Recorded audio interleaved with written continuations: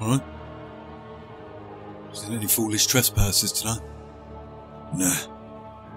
Right.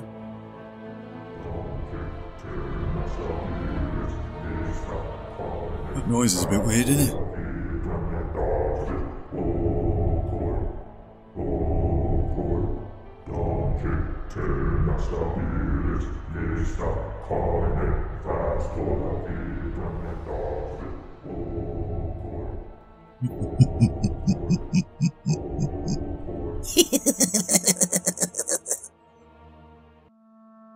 Krasus was hanging about in his new sanctum, staring into a gleaming emerald crystal that allowed him to view whatever land, whatever individual he desired.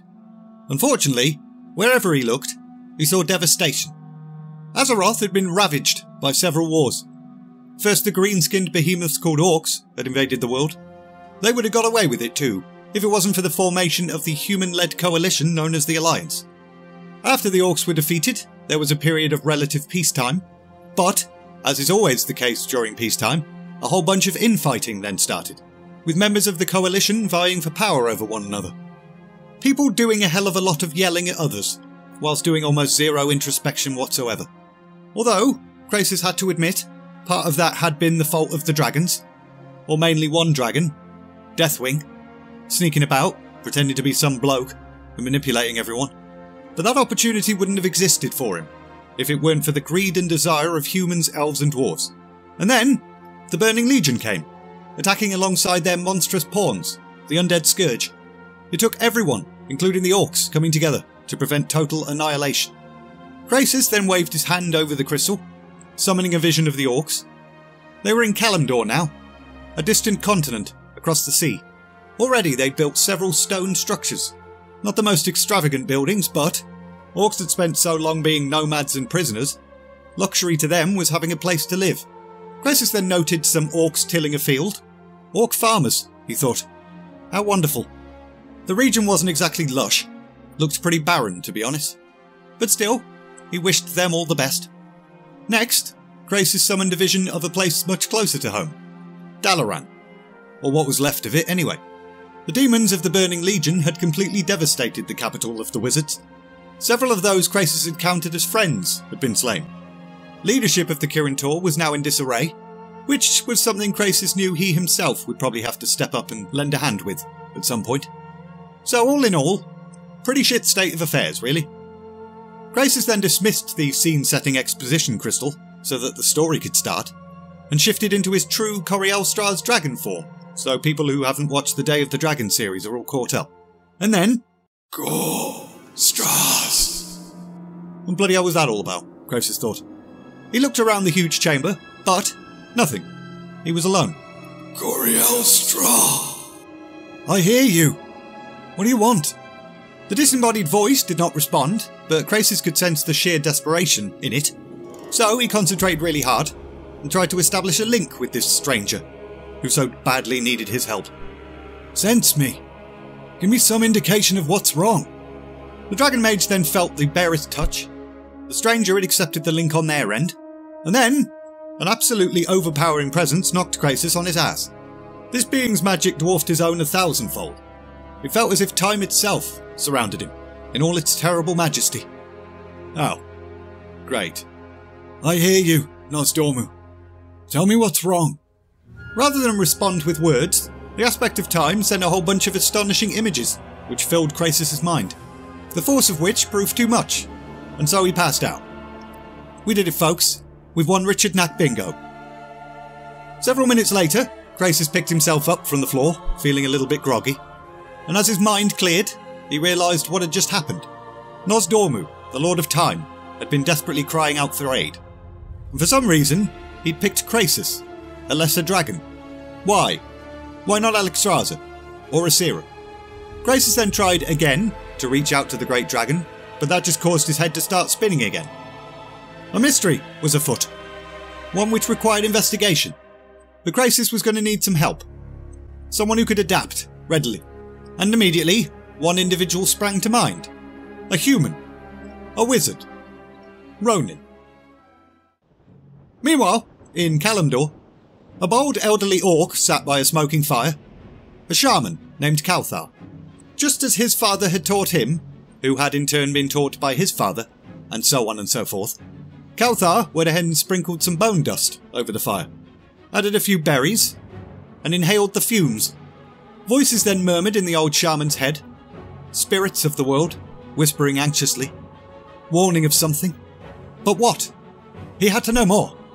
Kauthar then added the final ingredient, a bunch of black leaves from a plant that only existed in the orc's homeworld, and instantly, the smoke turned blue. This was some potent shit. But Kauthar went ahead and leaned forward, allowed the fumes to fill his lungs, and immediately started to trip balls. The world transformed. He was now a bird, soaring high over the landscape. And although initially he felt a sense of exhilaration, he felt young again, that feeling was quickly replaced by the sense that something was wrong. Something was there that should not be. And as the old bold shaman bird passed over a mountain range, he saw it. The thing that was causing him such anxiety. Some kind of water funnel. Somehow swallowing and disgorging simultaneously. And the thing that it was drawing in and spitting out was time. Days, weeks, months, disappearing and then re-emerging. Kauthar was so shocked by what he saw that he failed to notice the maelstrom was actually now pulling him towards it. But once he realised, he started to flap. He flapped his old ball wings with all of his might. But still, the funnel continued to pull. In desperation, Kauthar called out to the spirits, praying they give him the strength he needed. And sure enough, they did. The orc opened his eyes and realised he was back by the fire again. No longer an old ball bird, being sucked down the world's plug hole. I must tell Thrall. Quickly. Else we lose our home. Our world.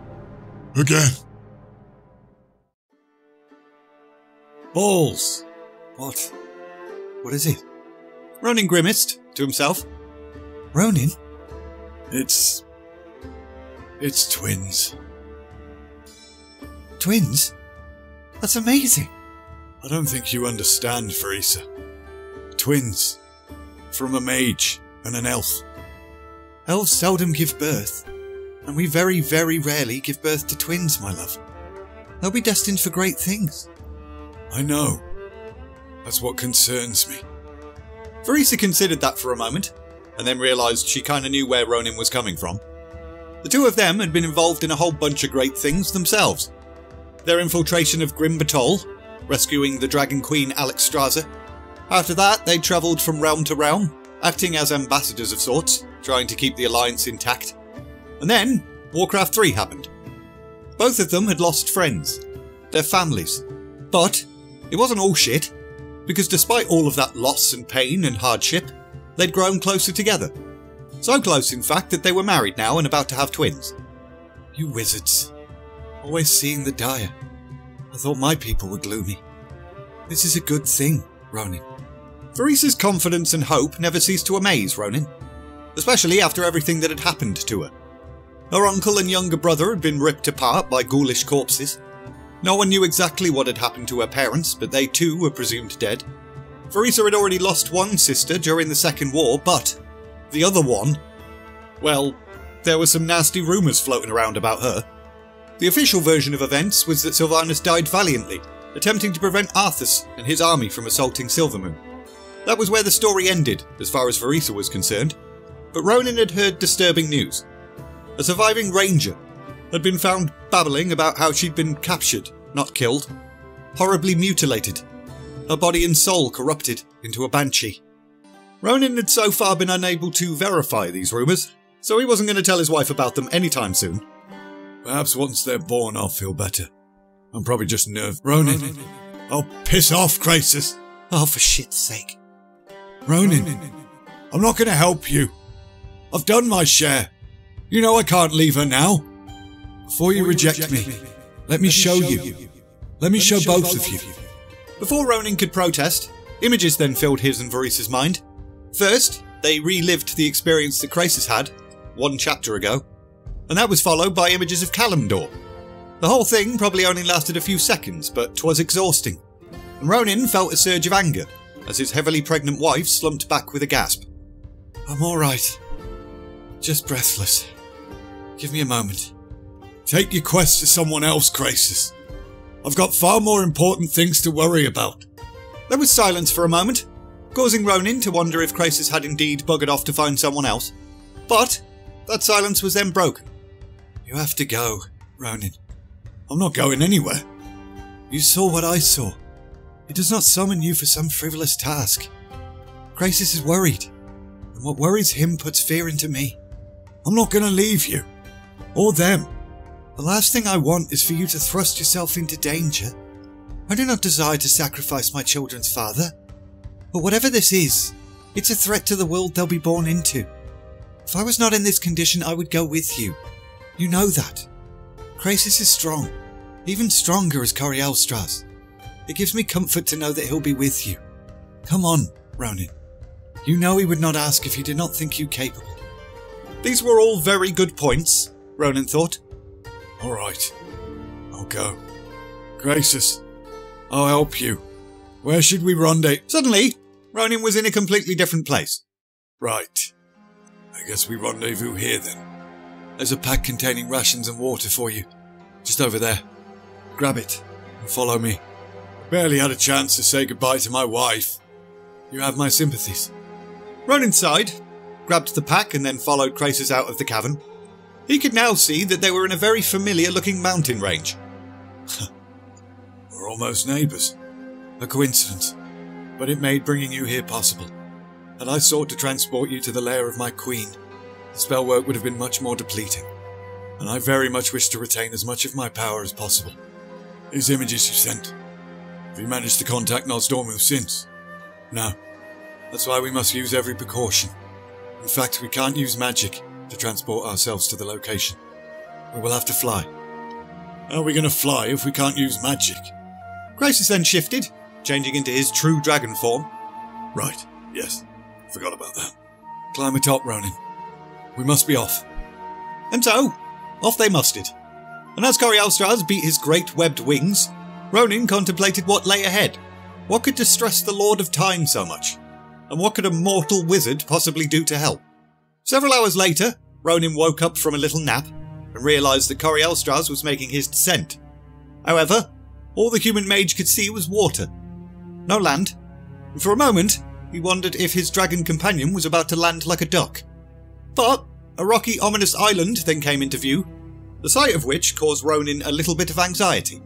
Corielstras then landed, and Ronin dismounted. How soon before we move along? Not until sunrise.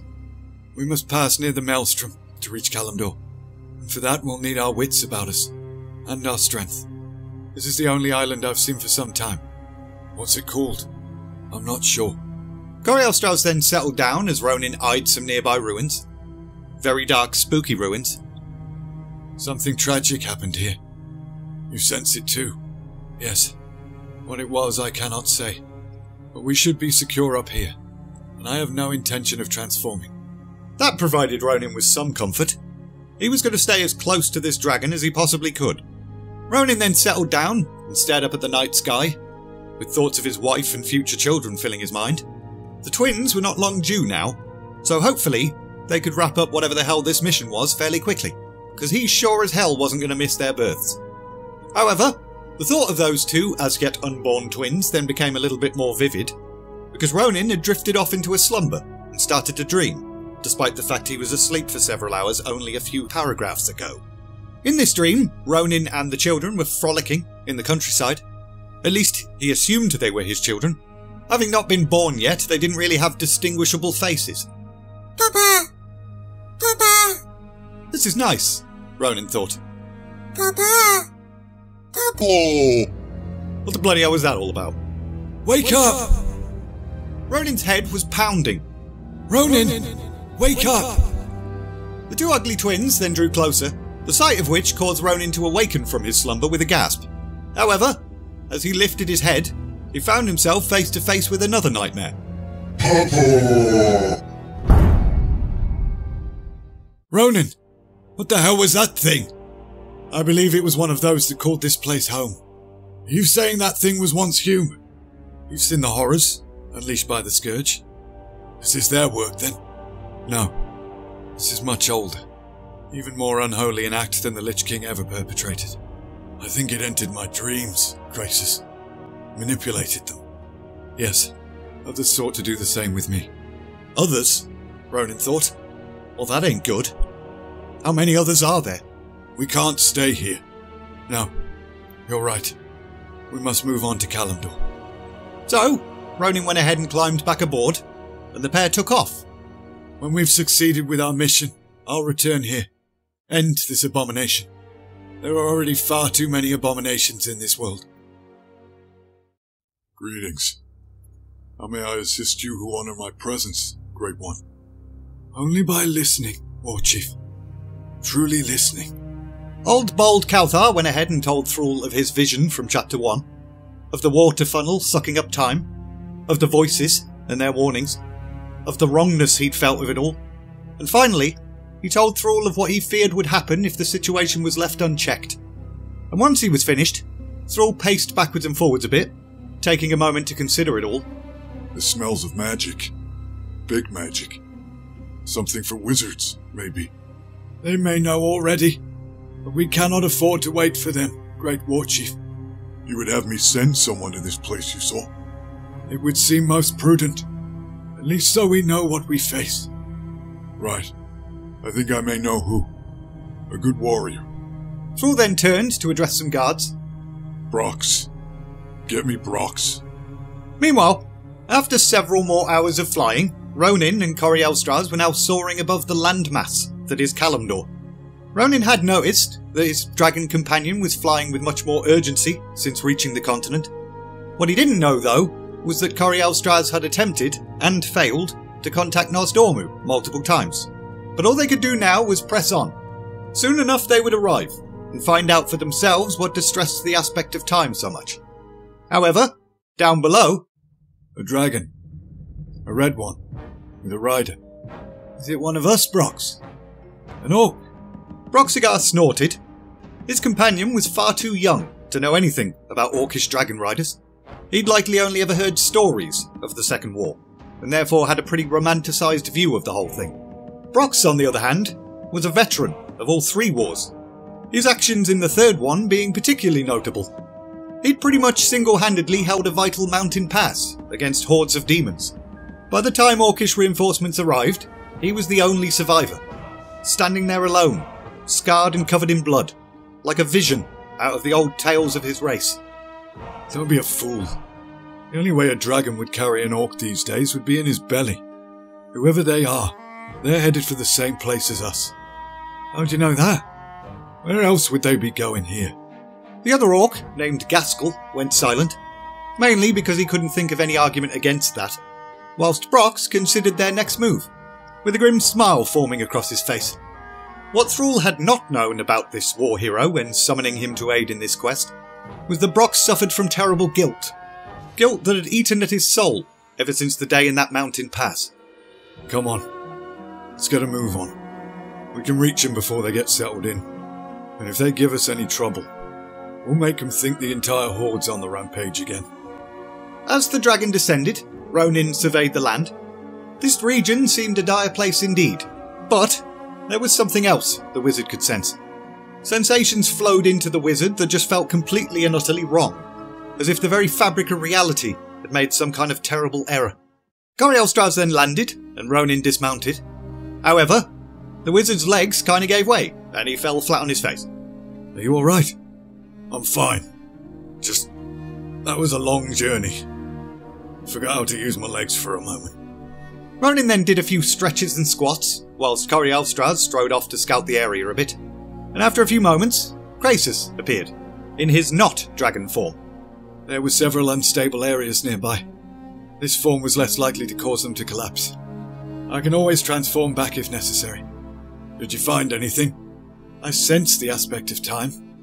He's here and yet he's not. And that disturbs me. Should we start?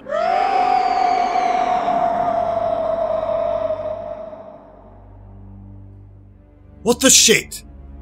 Let's move on. Our goal's not far. Are we not flying? Whatever we seek lies within a narrow passage between the next mountains. The dragon would not fit.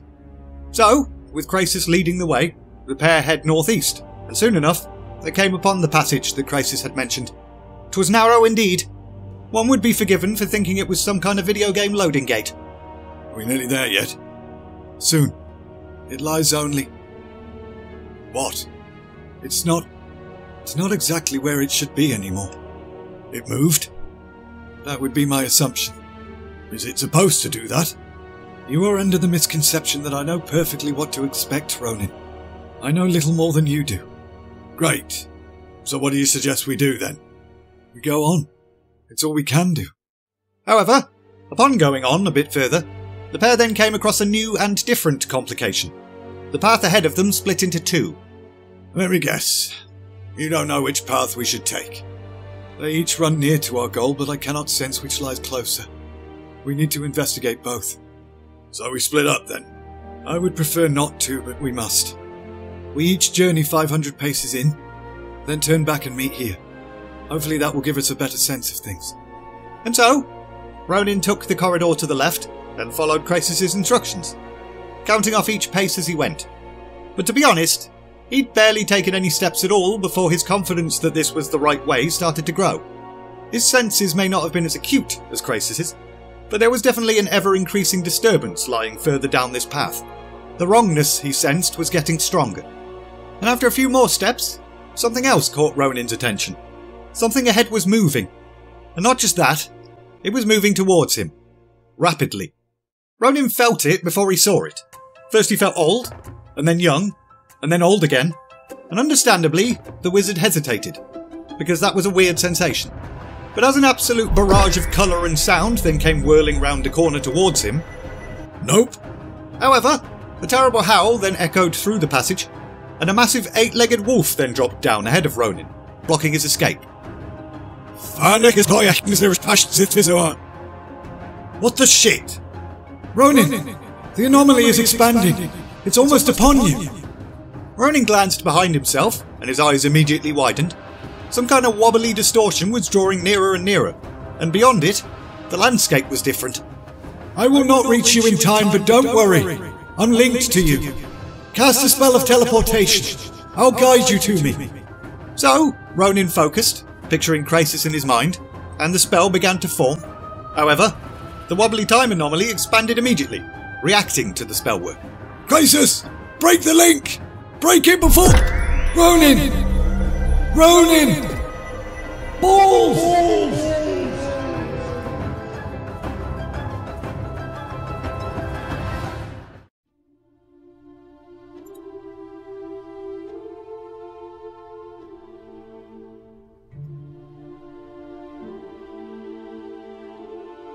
Come back to us, young one.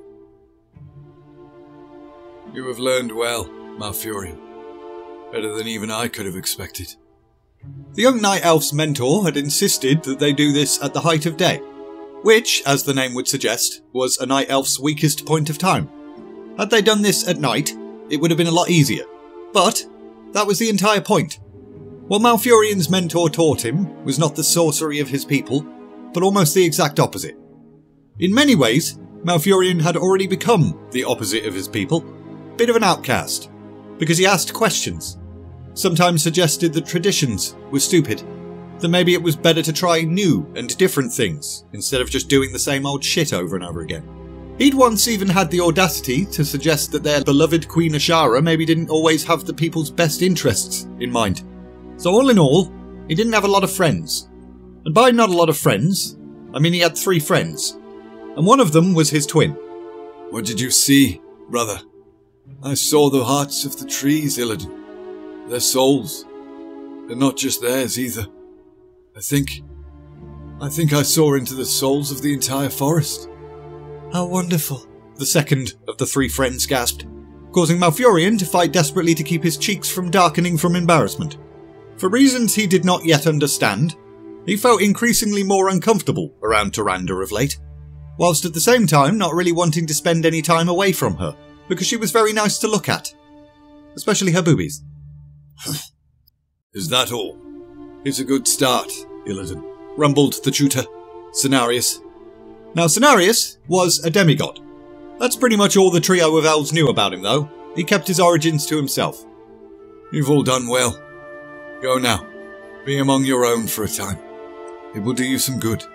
So, the three night elves got up, but Malfurion then hesitated, looked to his companions and said, Go on ahead.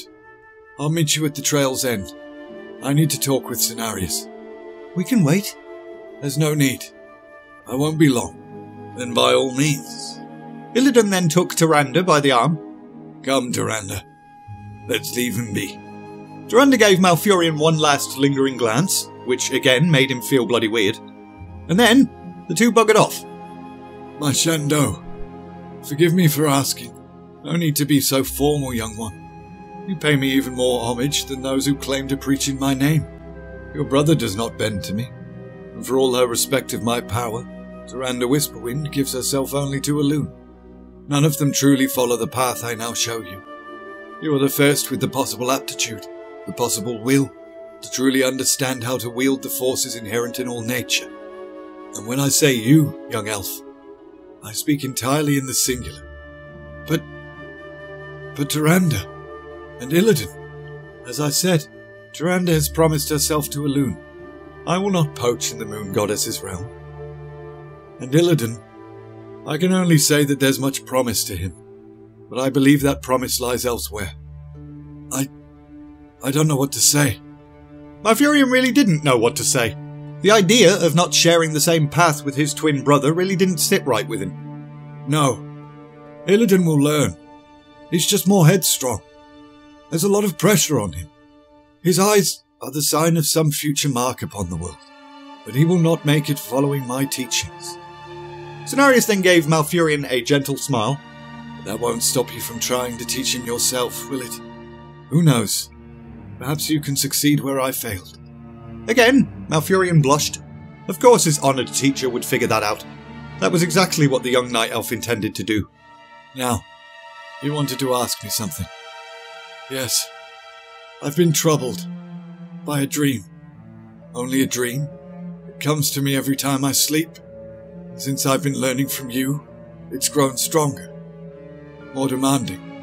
Malfurion expected the Forest Lord to simply laugh at him, but instead, Cenarius studied him closely, and after a few moments of intense staring, the demigod leaned back and nodded. Yes, you are ready, I think. Ready for what? A couple of red birds then floated down, and Cenarius whispered something to them and let them fly off. Illidan and Tyrande will be informed that you're staying behind for a time. They've been told to leave without you. Why? Tell me of your dream. And so, Malfurion went ahead and did that. The dream started, as always, with the Well of Eternity. At first, the waters remained calm, but a maelstrom then formed, with creatures bursting out from it. Creatures he did not recognise. And after that, Malfurion would find himself standing in the midst of Kalimdor. But a Kalimdor stripped of all life. Some great evil had laid waste to the entire land.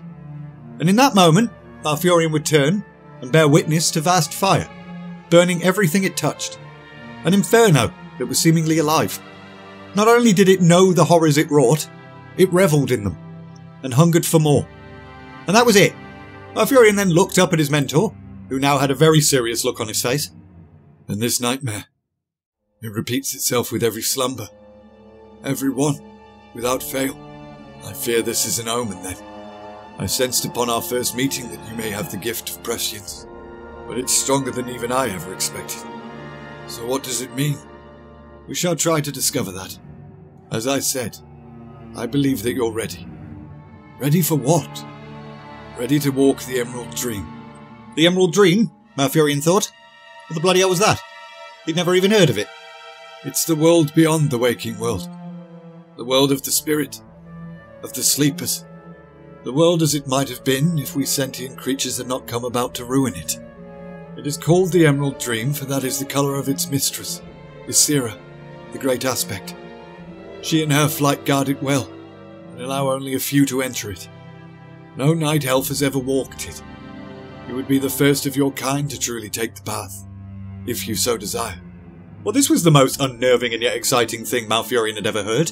On the one hand, it would be the next step in his studies of this druidism thing, and a way to make sense of this nightmare he'd been having, but it also sounded bloody mental.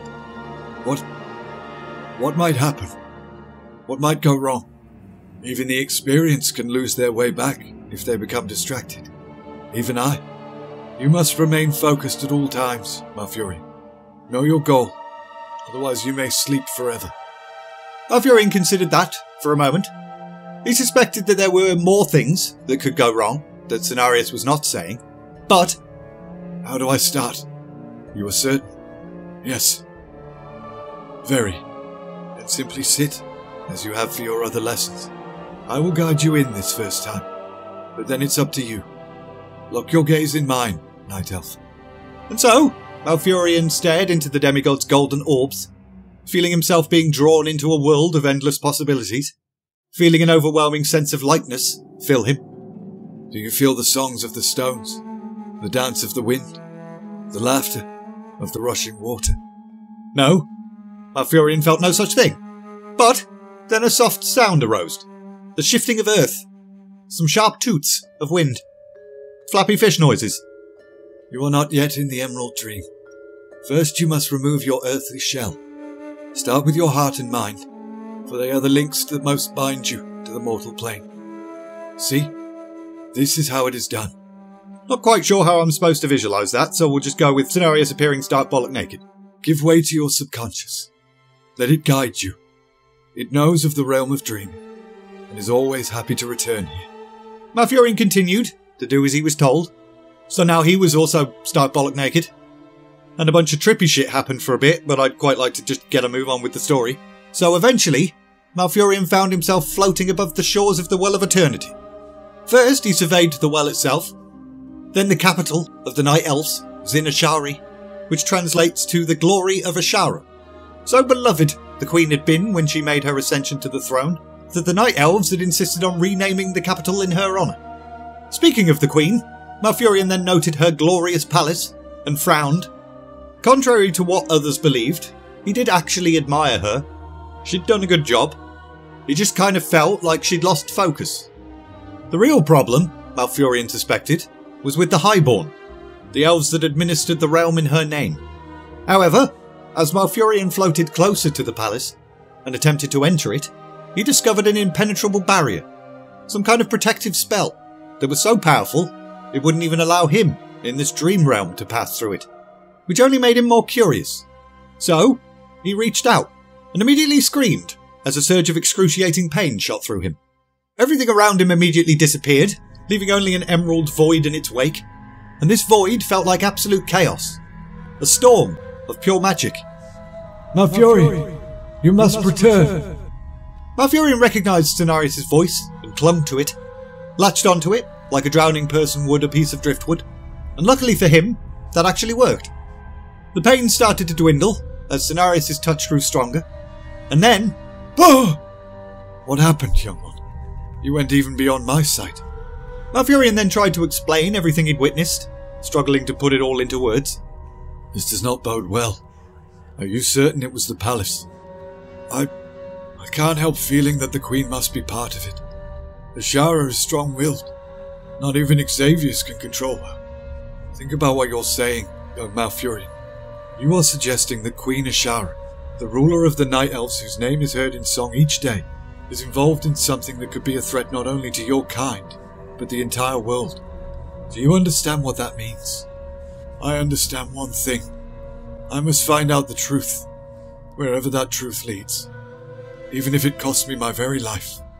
Meanwhile, a shadowy figure stared into a small golden sphere, and within it, an almost identical shadowy figure stared back. The well is still in the midst of terrible throes. The Night Elves play with powers they do not appreciate. Has there been an opinion formed on your end? Nothing so far. What can they possibly do save destroy themselves? It would not be the first time one of the ephemeral races did so, and surely not the last. So it seems to us, and the others. All of the others, even those of the Earth Mortar's flight. They keep their own counsel, as usual. They are little more than Eltharion's reflection. Unimportant then. We shall continue to monitor the Night Elves' folly, but it is doubtful it will amount to much more than the extinction of their kind. Should it prove to be more, I'm sure we will be ordered to act by our Lord, Malicos. We too shall act, if commanded by Her Majesty, the glorious Alexstrasza. This conversation is over then. And with that, the conversation was over then, leaving just the first shadowy figure shaking its head at the ignorance of the lesser races. Foolish, foolish elves. Where the bloody hell did they go? How exactly does one hide a dragon? Brox thought. He and Gaskell had found some obvious tracks. Human footprints, possibly two, but they would have noticed if a dragon launched itself into the air, and they'd seen no such thing. Maybe that way? Through that pass? It's too narrow. But still, the smell of dragon definitely filled Brox's nostrils. He then kneeled down to get a closer look at the tracks. Despite the pass being too narrow, Gaskell's suggestion did in fact make the most sense. At least the riders had gone that way. It was pretty obvious that if the orcs confronted them, the dragon would surely come. And that was exactly what Brox wanted. Treaty or no treaty, this was a good day to die as far as he was concerned. Wasn't going to tell his companion that though. Let's go. So, the two trotted through the same video game loading gate from Chapter 3, and almost immediately, they heard the monstrous howl of some kind of beast. And then, balls! Brox? However, as the two exited the narrow pass, their eyes widened at the sight in front of them. A wobbly distortion, engulfing everything. It usually takes quite a lot to put the pants-shitting goosey boots into an orc, but this was absolutely one of those things. Both orcs froze, immediately recognising that their simple weapons weren't going to help in this situation. Even Brox, who desired a heroic death, did not like whatever this was one bit. Gaskell, move! Run! Unfortunately, Broxigar failed to follow his own command, because as he turned to run, he slipped and tumbled to the ground. Gaskell, however, did not notice that, and had started to cheese it. But he'd obviously gone to the Scooby-Doo school of running away because he was just kind of darting around like a maniac. Not there, you foot! Brox couldn't get all of his sentence out. A barrage of sounds cut him off. The horrific anomaly then expanded, and all Brox could do was watch in horror, as it completely enveloped his young companion. Gaskell's body started to stretch and contract, with his bones cracking and his eyes bulging, ungodly screams coming out of his mouth. At that point, Brox picked himself up and started to cheese it again, but the orc only managed a few steps before the wobbly distortion caught up with him. Every bone, every muscle, every nerve in Krasis' body was on fire. He had no idea what had just happened. 1 minute, he was trying to reach Ronan. The next, despite being nowhere near it, he'd been swallowed by the anomaly. And after that, he'd seen flashes of a whole bunch of nonsense. Krasis then took a moment to try and clear his mind, process the images he'd just seen, and immediately wished he hadn't done that, because in the midst of that swirling chaos, Krasis was pretty sure he'd seen Nosdormu, trapped, like a fly in a web, fighting tooth and nail for his own survival, but also for the survival of everything else. The aspect of time was doing everything he possibly could to keep the fabric of reality from collapsing. Krasis then noted his surroundings. He was not in a mountain pass anymore, he was in a forest. A forest that was so weirdly peaceful it caused the Dragon Mage to wonder if perhaps he'd actually died. But a not-so-heavenly sound then filled the air. What the shit? Are you injured, Ronan? Everything hurts, but nothing seems broken. Where are we? I'm not sure. I feel like I should know it, but... Oh! Krasis? What's wrong? It's nothing. Just not fully recovered yet. My weakness will pass. Krasis noted that Ronan already appeared to be sitting up and stretching, which didn't make a lot of sense. Why would a frail human be recovering faster than a dragon? So, with grim determination, Krasis also sat up and looked around. The region certainly did look familiar. Krasis was certain he'd visited it at some point. But when? When had he? However, the simple question of when then filled Krasis with sudden dread. Ronan, wait here. I'll scout from above, then return shortly. Is that wise? It's absolutely necessary. Krasis then stretched out his arms.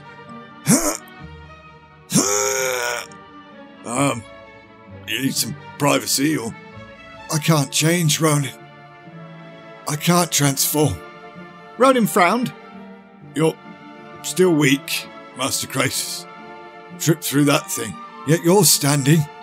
Take no offence from me, human, but what we passed through should have left you in a far worse state than me. At that, Ronan nodded. No offence taken. I just figured that you'd spent yourself trying to keep me alive. No, Ronan. Once we entered that thing, I could do no more for you than I could do for myself. In fact, if not for Nosdormu. Nosdormu? What's he got to do with our survival? You didn't see him? No. Krasis then described what he'd seen, and Ronan stood there, with a big old shocked look on his face. Impossible. Terrifying.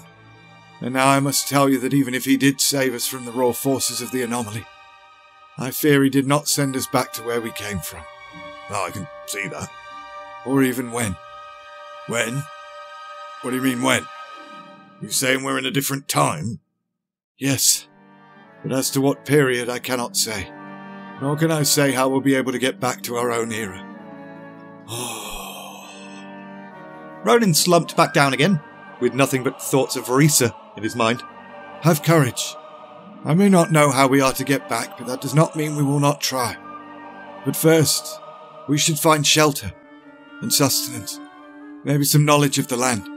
If we can place ourselves, we might be able to calculate where to head next, to find help. So, Ronan helped Krasis up to his feet. The two discussed which direction they should take for a moment, and then they started to head north, towards some distant hills. About an hour later, the two came across a stream. Rank the 5. I think we should rest here for the night. Yeah, but I don't think I can go much longer. But I can still create a fire for us. As enticing as that sounds, we should be warm enough in our garments. I'd rather err on the side of caution, for the time being. You're probably right. We could be in the time of the Horde's first invasion, for all we know. Seemed unlikely, Krasis thought, considering the peacefulness of the woods. But the Horde weren't the only danger the world had faced in the past. Both Ronan and Krasis then settled, and almost immediately fell asleep. But Krasis' slumber was a troubled one. First, he dreamt of Nosdormu, struggling against that which was his very nature, with time itself growing ever more unstable. But in this dream, Krasis noticed something else. A fiery glare, eyes glazing hungrily on all that they saw. The Dragon Mage actually frowned in his sleep, as his subconscious tried to recollect why this image seemed so goddamn familiar to him. But just as Krasis was on the brink of remembering, the sound of metal clinking on metal woke him up. As soon as he opened his eyes, Ronan's hand clamped over his mouth. Krasis then looked at the wizard, confused for a moment, but the clinking metal sound happened again, and Ronan pointed upwards. The Dragon Mage looked up to see a whole bunch of shadows above them. 4 creatures, or rather 4 riders, atop panther mounts. They were tall, very lean, clad in armour the colour of night. Krasis could not yet make out their faces, but they moved with a fluidity, a grace that you did not see in humans. They're hunting, probably for us, and they will see you before you clearly see them. Who are they? Night elves. One of the figures then turned and looked directly at them. Obviously they'd heard that whispery conversation. So Krasis immediately grabbed Ronan. Into the deeper woods, Ronan. It's our only hope. All chaos then broke loose, with elven shouts and panther roars. Ronan and Krasis cheesed it down the hill into a thicket, realising there were now more than a dozen buggers chasing after them. One of the elven riders rushed past the two and came to a halt in front of them, but Ronan went ahead and launched a quick fire spell, sending the bloke and his mount flying. However, more pursuers were rapidly approaching from behind, so Krasis tried to cast his own spell, a wall of flame. But instead of that, a bunch of almost useless small bonfires burst to life in random locations, and Krasis himself keeled over in pain. Ronan pounced to the rescue, grabbing Krasis whilst repeating a weaker variation of Krasis' attempted spell. However, the human wizard's weaker variation garnered a pretty spectacular result. The woods bloody exploded with robust flames, causing the armoured riders to fall back in complete disarray. And Ronan looked just as startled by the results as the Night Elves did. They'll find a path around. They know this place well from the looks of it. What did you call them? Night Elves, Ronan. Aren't they allies? We're not in the same time period, Ronan. Before their reappearance, it was thought by even the dragons that their kind had become extinct. After the end of... Crisis then became very subdued, realising he didn't particularly want to follow that thought to its logical conclusion. But luckily for him, he wouldn't have had the chance to anyway, because some elven riders then burst out of a bush, hit both the dragon mage and wizard over the head with heavy clubs, and the two passed out. Sometime later, Xavius wants them alive. Aye, Captain Varathen. They'll both survive the journey. Captain nodded. He was somewhat perplexed as to how the Queen's counsellor had managed to detect the presence of these strangers. Xavius had said that there had been some odd manifestation when he summoned Varathen, and ordered him to bring back anyone unusual, and as Varathen eyed the prisoners, he certainly agreed that they were very unusual. One of them looked vaguely like a night elf, but with very pale skin. The other one, no idea what he was supposed to be. No matter. Lord Xavius will sort you out, even if he has to tear you limb from limb or flay you alive. Malfurion returned to his slightly secluded home, not far from the elven settlement of Sormar. It was a humble little place, formed from both tree and earth, a stark contrast to how a lot of other night elves lived nowadays. But as far as Malfurion was concerned, one was supposed to adapt to their surroundings, not force their surroundings to adapt to them. Probably another reason why he only had 3 friends, because he basically seemed like the Unabomber to most other elves. But anyway, Malfurion was still very troubled by what he'd seen in Chapter 4, within the Emerald Dream. Cenarius had attempted to try and offer an alternative perspective, lighten the mood a bit. The visions we see in the Emerald Dream, they can mean many things. Even what we think is real may not be so. The Dreamland often plays its own games in our limited minds. But, deep down, Malfurion knew. What he'd seen was definitely real. There was reckless spellcasting taking place within the Palace of Ashara, with a complete disregard of the potential damage it could do to the world, and it was extremely unlikely that the Queen wasn't part of it.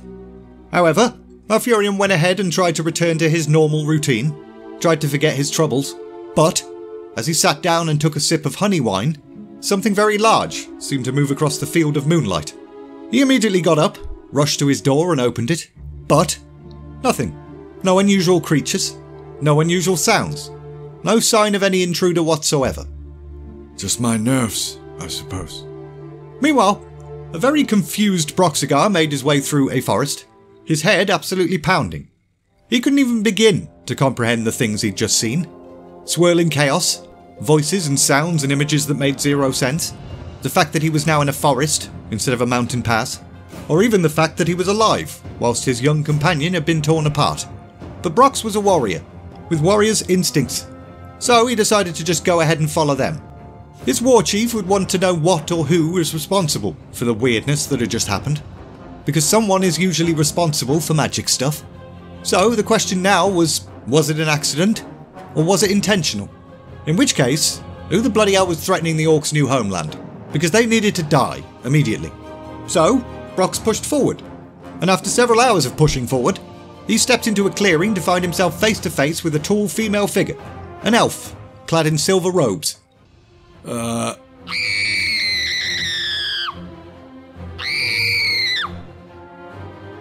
Before Brox even had a chance to reach forward and smother the lady's face, a whole bunch of cries and shouts filled the air. And suddenly, the old orc veteran was surrounded. Now, a big part of Brox wanted to stand his ground, fight, and probably die due to being massively outnumbered, but that would also lead to him failing to complete his mission. So, Brox snarled and bloody cheesed it. Obviously, the crowd of tall, lean figures gave chase, with a couple of them even overtaking the fleeing orc atop feline mounts. But Brox didn't give a shit. He simply grabbed one of the riders and tossed them directly towards the other one. However, just as Brox started to feel quite confident in the possibility of his escape, another elf appeared out of nowhere in front of him. They raised one hand to chest level, pointed a finger, and boof. The orc fell to the ground, fighting desperately to even keep his eyes open. But after a moment of processing what had just happened, that the elf had cast some kind of cheap trick magic on him, fury ignited inside the orc. A fury that gave him a little bit of a second wind. A number of elven eyebrows raised in shock as Brox started to pick himself up, but some of the elves just went ahead and repeated the finger pointy spell again, and this time, Brox passed out. Meanwhile again, Lord Xavius was not pleased. 3 nights they'd been at this, and they had absolutely nothing to show for it. We shall increase the field of power tenfold tomorrow. However, one of the other highborn sorcerers shot the Lord a quick glance. With all due respect, Lord Xavius, that risks much. Such an additional increase may well destabilise all that we've accomplished. And what exactly would that be? What have we accomplished? Why, we command more power than any Night Elf has ever commanded before. Xavius nodded, and then immediately frowned. Yes, and with it we can squash an insect with a mountain-sized hammer. You are a short-sighted fool. Consider yourself fortunate that we require your skills for this effort. Perethan then bowed his head and shut his goddamn mouth. Good, Xavius thought. Not a complete idiot then. What we seek to do, we need perfect manipulation of the will to accomplish. We preaching again, my darling Xavius? Xavius narrowed his eyes, dismissed his fellow spellcasters, and then turned to address the one person in this place who did not rightly show him the respect he deserved. Light of the moon, I preach only of your purity, your flawlessness. I simply remind them of their duty, nay, their love for you. They should not therefore wish to fail, for they would be failing you as well, my darling counsellor. And I think they fear that more than they love me. Hardly, my mistress. Xavius then invited the Queen to observe the project, the thing they'd been working on. And so she and Xavius shifted their gaze towards the glowing circle. 'Twas hypnotic. Xavius had spent long hours staring deep into this creation. Sometimes, if he really squinted, he swore he could see Lord Xavius. I believe you're not listening to me. My apologies, Daughter of the Moon. You were saying, surely we must soon triumph. Surely soon we will have the power to cleanse our land of its imperfection, create the perfect paradise. Indeed, my queen. We are but a short time from the creation of a grand golden age. Your realm will be purified. The world will know everlasting glory, and the blighted impure races will cease to be. Ashara smiled. I'm glad to hear that it will be soon. More petitioners came today, Lord Counsellor. They came in fear of the violence in and around the Great Well. They asked me for guidance as to its cause. Naturally, I referred their requests to you. Rightly so, Mistress. I will calm their fears long enough for our precious task to come to fruition. After that, it will be your pleasure to announce what has been done for the good of your people. And they shall love me the more for it. If they could possibly love you more than they already do, my glorious queen. Ashara accepted the compliment. I will make the wondrous announcement soon, Lord Xavius. See to it that all is ready when I do. And then she buggered off. And as soon as she left the room, Xavius visibly deflated, with his expression dropping to bitchy resting face. If I am not alerted before the next time Our Majesty decides to join us, it will be your head. Is that understood? Yes, my lord. I also expect to be notified of Captain Varathan's arrival before the Queen. We need not sully her hands with this task. Make certain that he, and whatever he brings with him, is led directly to me. Yes, my lord. Xavius waved his hand dismissively, and the guard rushed off. And finally, the Lord Counsellor was alone. And what better thing to do than turn and stare at the magical energy again? Fascinating.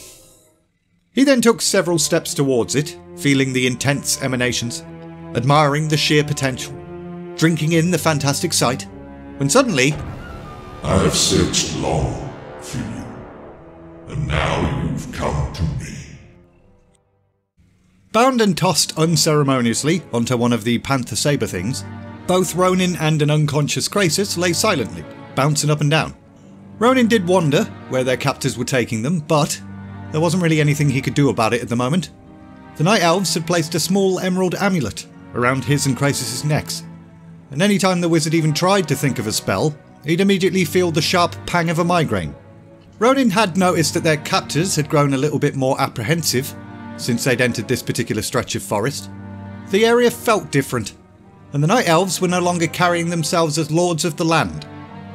This isn't the path we took. This isn't the way it should be. We followed it back exactly as we should have, my captain. There was no deviation. Look around, Coltharius. What do you see? Because I see nothing but more damned trees, and there's something I don't like about them. Somehow, even with our eyes keen and our path understood, we've headed elsewhere. Shall we turn back? Retrace our steps? No, not yet. So, the group pushed forward. But, as they head ever deeper into the thick towering forest, even Ronin started to feel himself getting slightly concerned. Because he could feel a growing presence, one the likes of which he'd never experienced before. The sun's nearly upon us. Something in the elf's voice suggested that the sun rising would be a bad thing, causing Ronin to speculate that perhaps these beings were weaker during the day, as if them being called night elves wasn't a big giveaway. So all Ronin had to do was rid himself of this damned amulet before the sun rose, and then the odds would surely swing back in his favour. However, as he started to bob his head about like a maniac to try and get the amulet off, he caught sight of something very weird in the bushes. Right, my liver.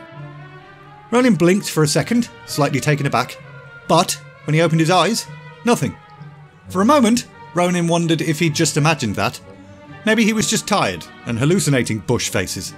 But the night elf captors then suddenly stopped, looking very tense indeed. And then the entire forest erupted into chaos.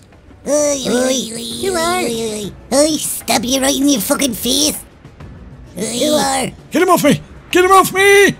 A leafy hand suddenly covered Ronin's mouth. He turned his head to see a bush face again, and realised more leafy hands had now grabbed his legs. And the next thing he knew, he was being carried off by a whole bunch of little shrub-like dickheads. You're bloody heavy, you are. This is the weirdest thing that's ever happened to me. However, the fact that a prisoner was being carried off by the sprite dickheads did not go unnoticed, because one elf, the one called Caltharius, raced past on his panther, turned, and then immediately started slicing away at the small creatures. But, out of nowhere, huge black birds then dropped from the foliage above and started harassing the night elf, and then a huge tree branch slammed right into his mount. He won't be getting up from that one, will he? The woodland sprites then continued on as if nothing had just happened like absolute sociopaths, carrying Ronin for several minutes until he could no longer hear any of the screams and chaos that they'd just left behind. At which point, they stopped. One of the leafy creatures then approached Ronin, smiled, and then thrust a small white flower in his face. What's that? I don't want it. But a tiny puff of pollen then shot out of the flower, splattering Ronin's nose and mouth, and then the wizard passed out. A short while later, Krasis awoke to find himself and an unconscious Ronin lying in the midst of some mystical glade. 'Twas an area of immense magic, ancient magic, as old as the dragons.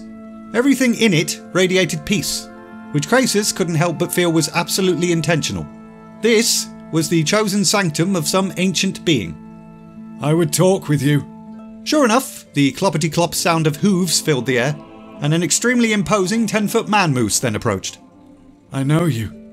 Or, I know of you. And I know something of you, but not nearly as much as I would like.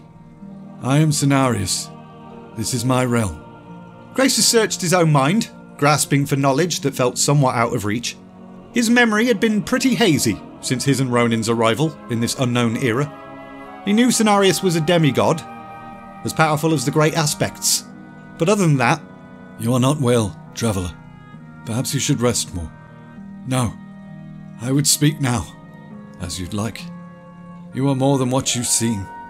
I see hints of Night Elven, but also sense far, far more. You almost remind me of... No, that's unlikely. He's unlike any creature to be found within or without my domain. We've come a great distance, and we're frankly lost, Great One. We know not where we are. At that, Cenarius just laughed. You must be from far off indeed. Where else could you be, my friend? Where else but Kalimdor? Kalimdor? That didn't really narrow it down much. I suspected as much, my lord. But I sensed an unsettling change in the world. An imbalance. A shifting. I sought out its origin and location in secret. And although I did not find all that I searched for, it did lead me to the two of you. Two wanderers from nowhere. Two lost souls from nothing. You are both enigmas, and that troubles me. Yet you saved us from captivity. Again, the Forest Lord's snort laughed. The Night Elves grow more arrogant. They take what does not belong to them and trespass where they are not wanted. It is their assumption that everything falls under their domination. Your captors did not quite intrude upon my realm, but I chose to make them do so, in order to teach them a lesson in humility and manners. That, and they simply made it simpler for me by bringing what I desired directly here.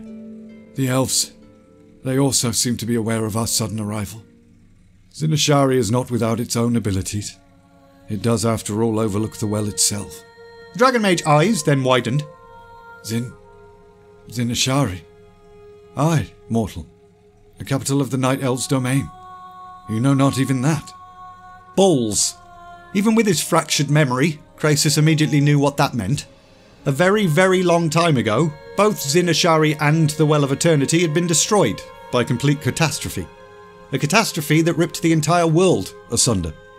We will leave as soon as we can, and trouble you no longer. Little one, you misunderstand. You are both puzzle and guest to me. For as long as you remain the former, you will also remain the latter. I believe that you need sustenance. It shall arrive shortly. You should rest until then. Krasis knew better than to decline that offer. If the Forest Lord insists that you stay, then you stay. Looked like he and Ronin were guests for as long as Cenarius desired. Meanwhile, I warn you, my darling counsellor, I adore surprises, but this one I expect to be quite delicious. Xavier smiled as he led the Queen towards the glowy circle. This new revelation might not be quite what the ruler of the Night Elves had had in mind, but the Lord Counsellor had no doubt she would not be disappointed. However, it looks no different. Just wait, Light of 1,000 Moons. The Queen frowned and continued to gaze towards the green inferno. It strikes me as unchanged, dear Xavius. I am coming. With the ritual of the high moon completed, Tyrande exited the Temple of Elune and sighed deeply. There just wasn't enough Moon Priestess stuff to do to keep her mind occupied from the thing that was troubling her. And that thing was that she knew the relationship between her, Malfurion and Illidan was changing. They were no longer just childhood friends. A competition between the brothers had started and was growing increasingly more intense. And the prize of that competition was her.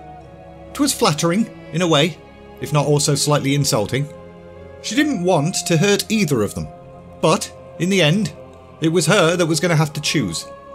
However, as she moved away from the temple, she noted a crowd had gathered, a fairly loud one, pointing and gesturing.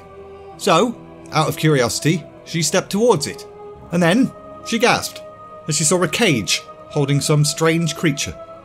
What is it? No one knows, sister. Mungard had to spellcast it several times to bring it down. Tyrande then studied the beast. It was no dwarf, that was obvious. Probably at least a foot shorter than an elf, though twice as broad. It was clearly strong, and clearly angry. But Tyrande did not feel disgust or horror towards it. She felt pity. Both the temple and Cenarius had taught her compassion towards living creatures, especially living creatures that wore clothing and were therefore likely to have some semblance of intelligence. He needs food and water. I've been given no orders for such, sister. That shouldn't require orders. The sentry raised an eyebrow and shrugged. The elders haven't decided what to do with it yet. Maybe they don't think it'll need any more food or drink, sister. That suggestion repulsed Tyrande. Night Elf justice was so very draconian. If I bring some sustenance for him, will you attempt to stop me? You really shouldn't, sister. That beast is just as liable to tear your arm off and gnaw on that instead of whatever fare you bring. You'd be wise to leave it alone. I'll take my chances. And so, Tyrande walked off and headed directly for the nearest food merchant. She grabbed a jug of water and a bowl of soup, and then realised the creature was pretty damn muscly, probably needed a fairly hefty source of protein as well. So she grabbed a chunk of meat. The crowd had apparently got bored and dissipated by the time she got back, so that was good. Made things a little easier. As she approached, the creature glanced up at her, mostly eyeing the water, soup and meat she was carrying. He then sat up, and Tyrande hesitated. She needed to be very careful here, for the creature's sake. Any sudden moves from it and the nearby sentry would no doubt gut it, without hesitation. So she slowly knelt down. Do you understand me? The creature grunted, and then nodded. I've brought you something. The young priestess then held out the bowl of soup, and the creature's hand very slowly stretched forth, and to Tyrande's surprise, very gently took the bowl. So, much more at ease now, Tyrande handed over the water and meat. The green-skinned creature then went ahead and scoffed his face. Not exactly with the greatest of manners, but Tyrande didn't judge. Who knows how long it had been since he'd last eaten. But once it was all finished, the beast wiped its mouth with its arm, and then grunted. Good. Bloody hell, said an actual word. Sister, you shouldn't be so near. He'll tear you. He'll do nothing. Tyrande then glanced back at the creature. Will you? And the creature just shook its head and did a little chest bump salute thing. Do you want anything else? More food? No. My name is Tyrande. I'm a priestess of Elune. For a moment, the figure seemed somewhat not interested in continuing the conversation, but then noted Tyrande's determination to wait him out. So? Broxigar. Sworn servant to the war chief Thrall, ruler of the Orcs. Well, that was a whole bunch of nonsense, Tyrande thought. What's an orc? And what's a thrall? Where are you from, Brox? How did you get here? The orc's eyes then narrowed as he clamped his mouth shut. Stupid, Tyrande thought. Of course the Moonguard had already questioned him, no doubt harshly. Asking that question had just basically made her look like the good cop. Brox then picked up his bowl and held it out towards Tyrande, with his expression dark and untrusting. But a sudden flash of energy then coursed into the cage, burning the orc's hand, causing him to snarl and glare with a murderous gaze. Tyrande, are you safe? That foul beast didn't hurt you, did he? He had no plans to do me any harm, Illidan. Illidan stepped forward and frowned. I was only fearful for you. The beast is capable of... In there, he's capable of very little. And he is no beast. No? Looks like no civilized creature to me. He was merely trying to hand back the bowl, Illidan. I'm sorry, Tyrande. Maybe I overreacted. Though you must admit, few others, even among your calling, would have taken the terrible risk you did. You might not know this, but they say that when he woke up, he almost throttled one of the Moonguard. The young priestess glanced towards the sentry, who reluctantly nodded. Failed to mention that bit, she thought. But still, it made no difference. Brox had been mistreated. I appreciate your concern, Illidan. But again, I tell you that I wasn't in any danger. Tyrande then turned back to the cage and reached through the bars to grasp Brox's newly burnt fingers. Tyrande! Stay back! All of you! He needs healing. I know you didn't mean me any harm. I can mend that for you. Please. Brox growled, but only in a manner that suggested frustration at his lack of options. Tyrande then studied the injury. Flesh on 2 fingers had been burned away, with a third red and festering. What did you do to him? Something I learned recently. 'Twas something Illidan had not learned from Cenarius, that much was certain. This was High Elven sorcery. Obviously, Illidan Stormrage could be quite skilled in subjects that actually excited him, and Tyrande was not so certain that she liked the fact that it excited him. Hear me, Mother Moon. Tyrande then kissed the orc's fingers gently. Grant me the ability to ease this being's burden, to render whole what has been ruined. Fill me with your purity, your grace. Grant me the power to heal. Moonlight then encompassed the young priestess, startling Brox for a moment. But, to his credit, he continued to trust, and allowed his hand to be drawn into the glow. And then, poof, his hand was fine. Thank you, Mother Moon. I honour you, Shaman. I'm in your debt. At that, Tyrande's cheeks darkened in embarrassment. No idea what a shaman was, but she could sense Brox's gratitude, all the same. But, as she rose to her feet, she stumbled a little bit, and Illidan immediately grabbed her arm to steady her. Are you all right? I'm fine. It's done. Sister, may I have your blessing? Of course. As per the teachings of the temple, blessings of Elune were given freely, so Tyrande didn't have much choice in the matter. She went ahead and blessed the sentry. Shaman, may this lowly one too have your blessing. Everybody looked at the orc, shocked, and then looked at Tyrande. You need recuperation. You've done enough for this creature. But Tyrande went ahead and ignored Illidan's protest. She was on a blessing streak now anyway. May Elune watch over you and yours. May Orak's arm be strong. The orc's peculiar response caused her brow to furrow for a second, but she then smiled. Thanks. However, as she rose to her feet once again, an overwhelming force of exhaustion hit her all at once. She needed to go to bed. Forgive me, Illidan. I'm tired. I'd like to return to my sisters now. Well, I'll escort you back. There's no need. I'd like to walk alone anyway. Illidan said nothing and simply bowed, and so, after one last smile to the orc, Tyrande departed. Tyrande. Illidan had really wanted to talk to Tyrande about his feelings. She needed to know. It was important. He'd waited for hours outside the temple, watching for her appearance, knowing it would be weird if he joined her the moment she stepped out. So he'd hung back in the background for quite a while. Much less weird. Something I'm sure he was convinced was extremely romantic and not creepy at all. But his chance to put Tyrande on the spot by confessing his undying love to her had been ruined. Not only that, he'd been made to look like a villain by this bastard orc. With absolutely zero hesitation, words started to stumble silently out of Illidan's mouth. Loaded magical words. And behind him, the orc in the cage started to scream, roaring in obvious pain. And then, Illidan muttered the counter words, and the prisoner ceased its cries. And with that, the young night elf smiled to himself and swiftly buggered off.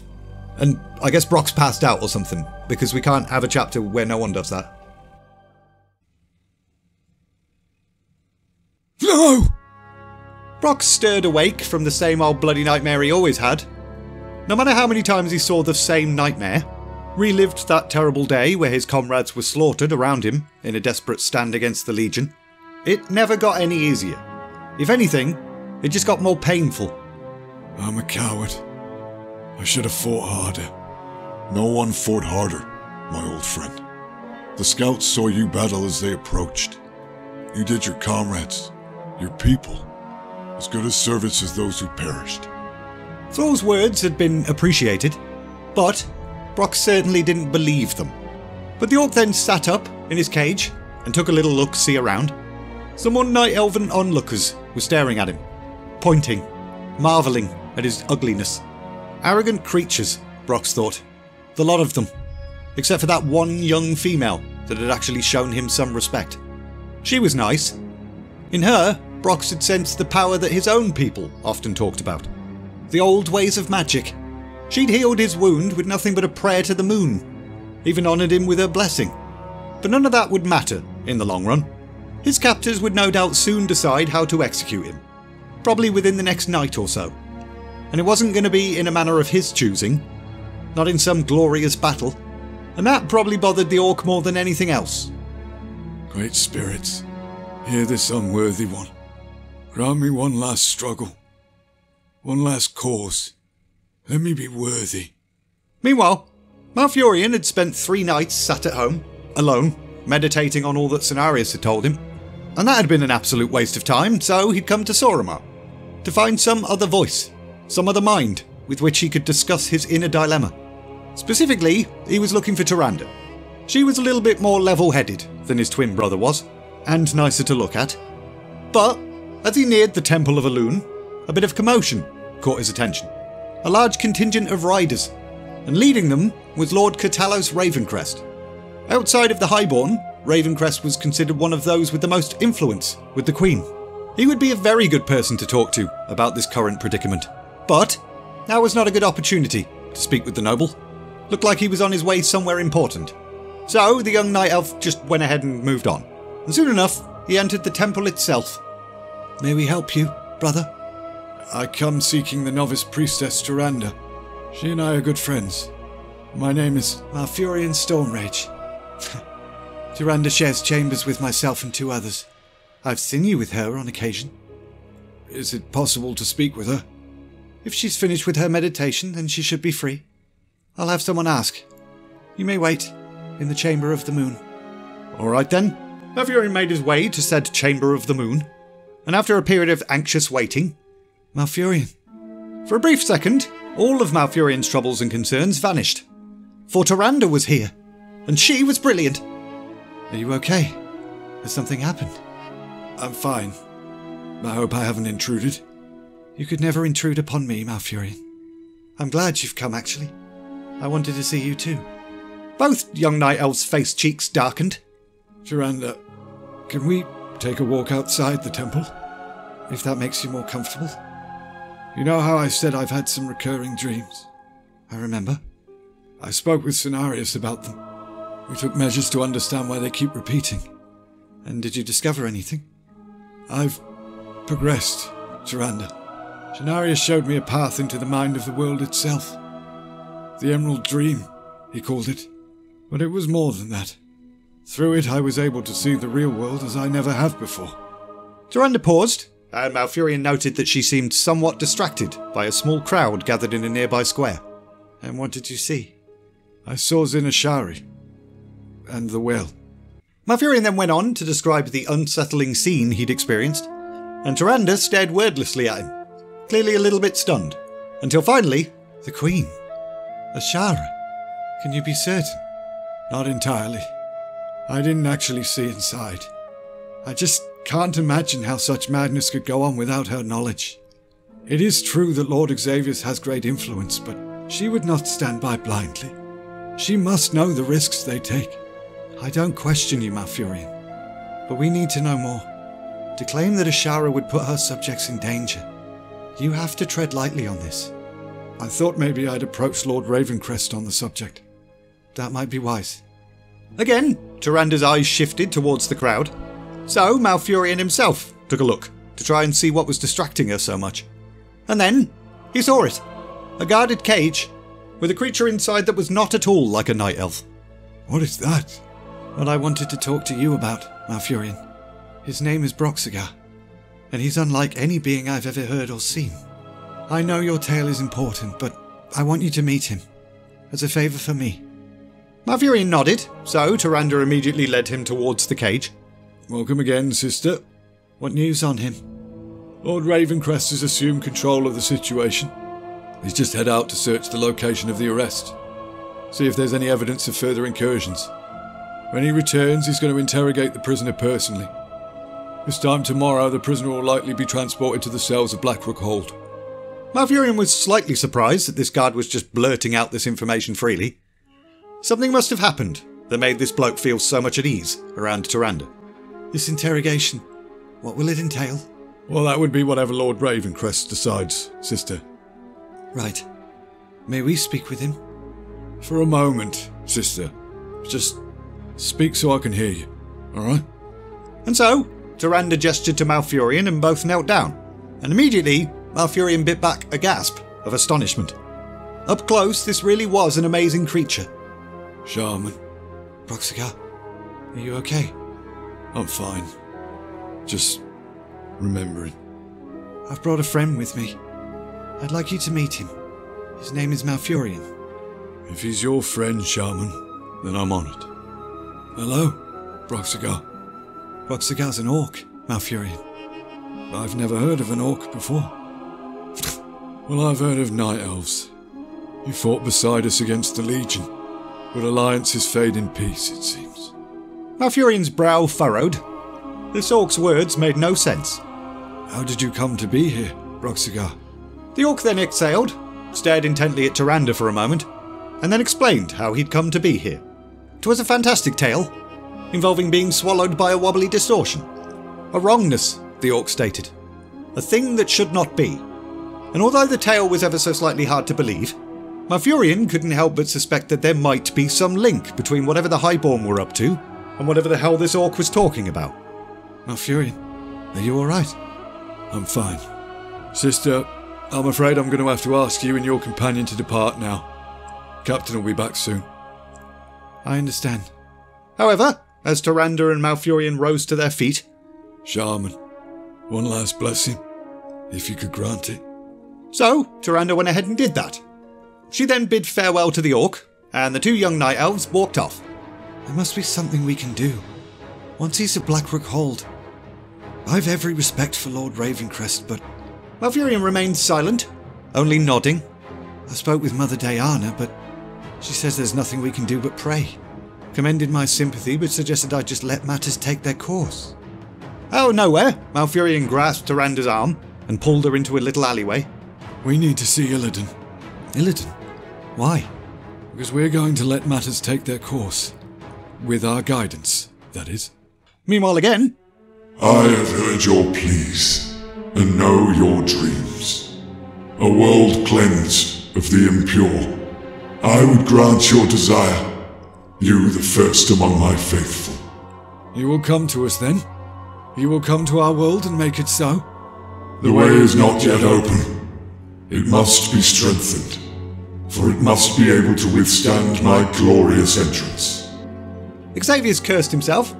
Of course this poxy little night elf-made portal would be far too feeble for a god. However, didn't even cross his mind why this supposed deity couldn't just perform the task himself. What do we do? I will send one of my lesser hosts to guide you. He may pass through to your world, with effort, but you must prepare yourselves for his coming.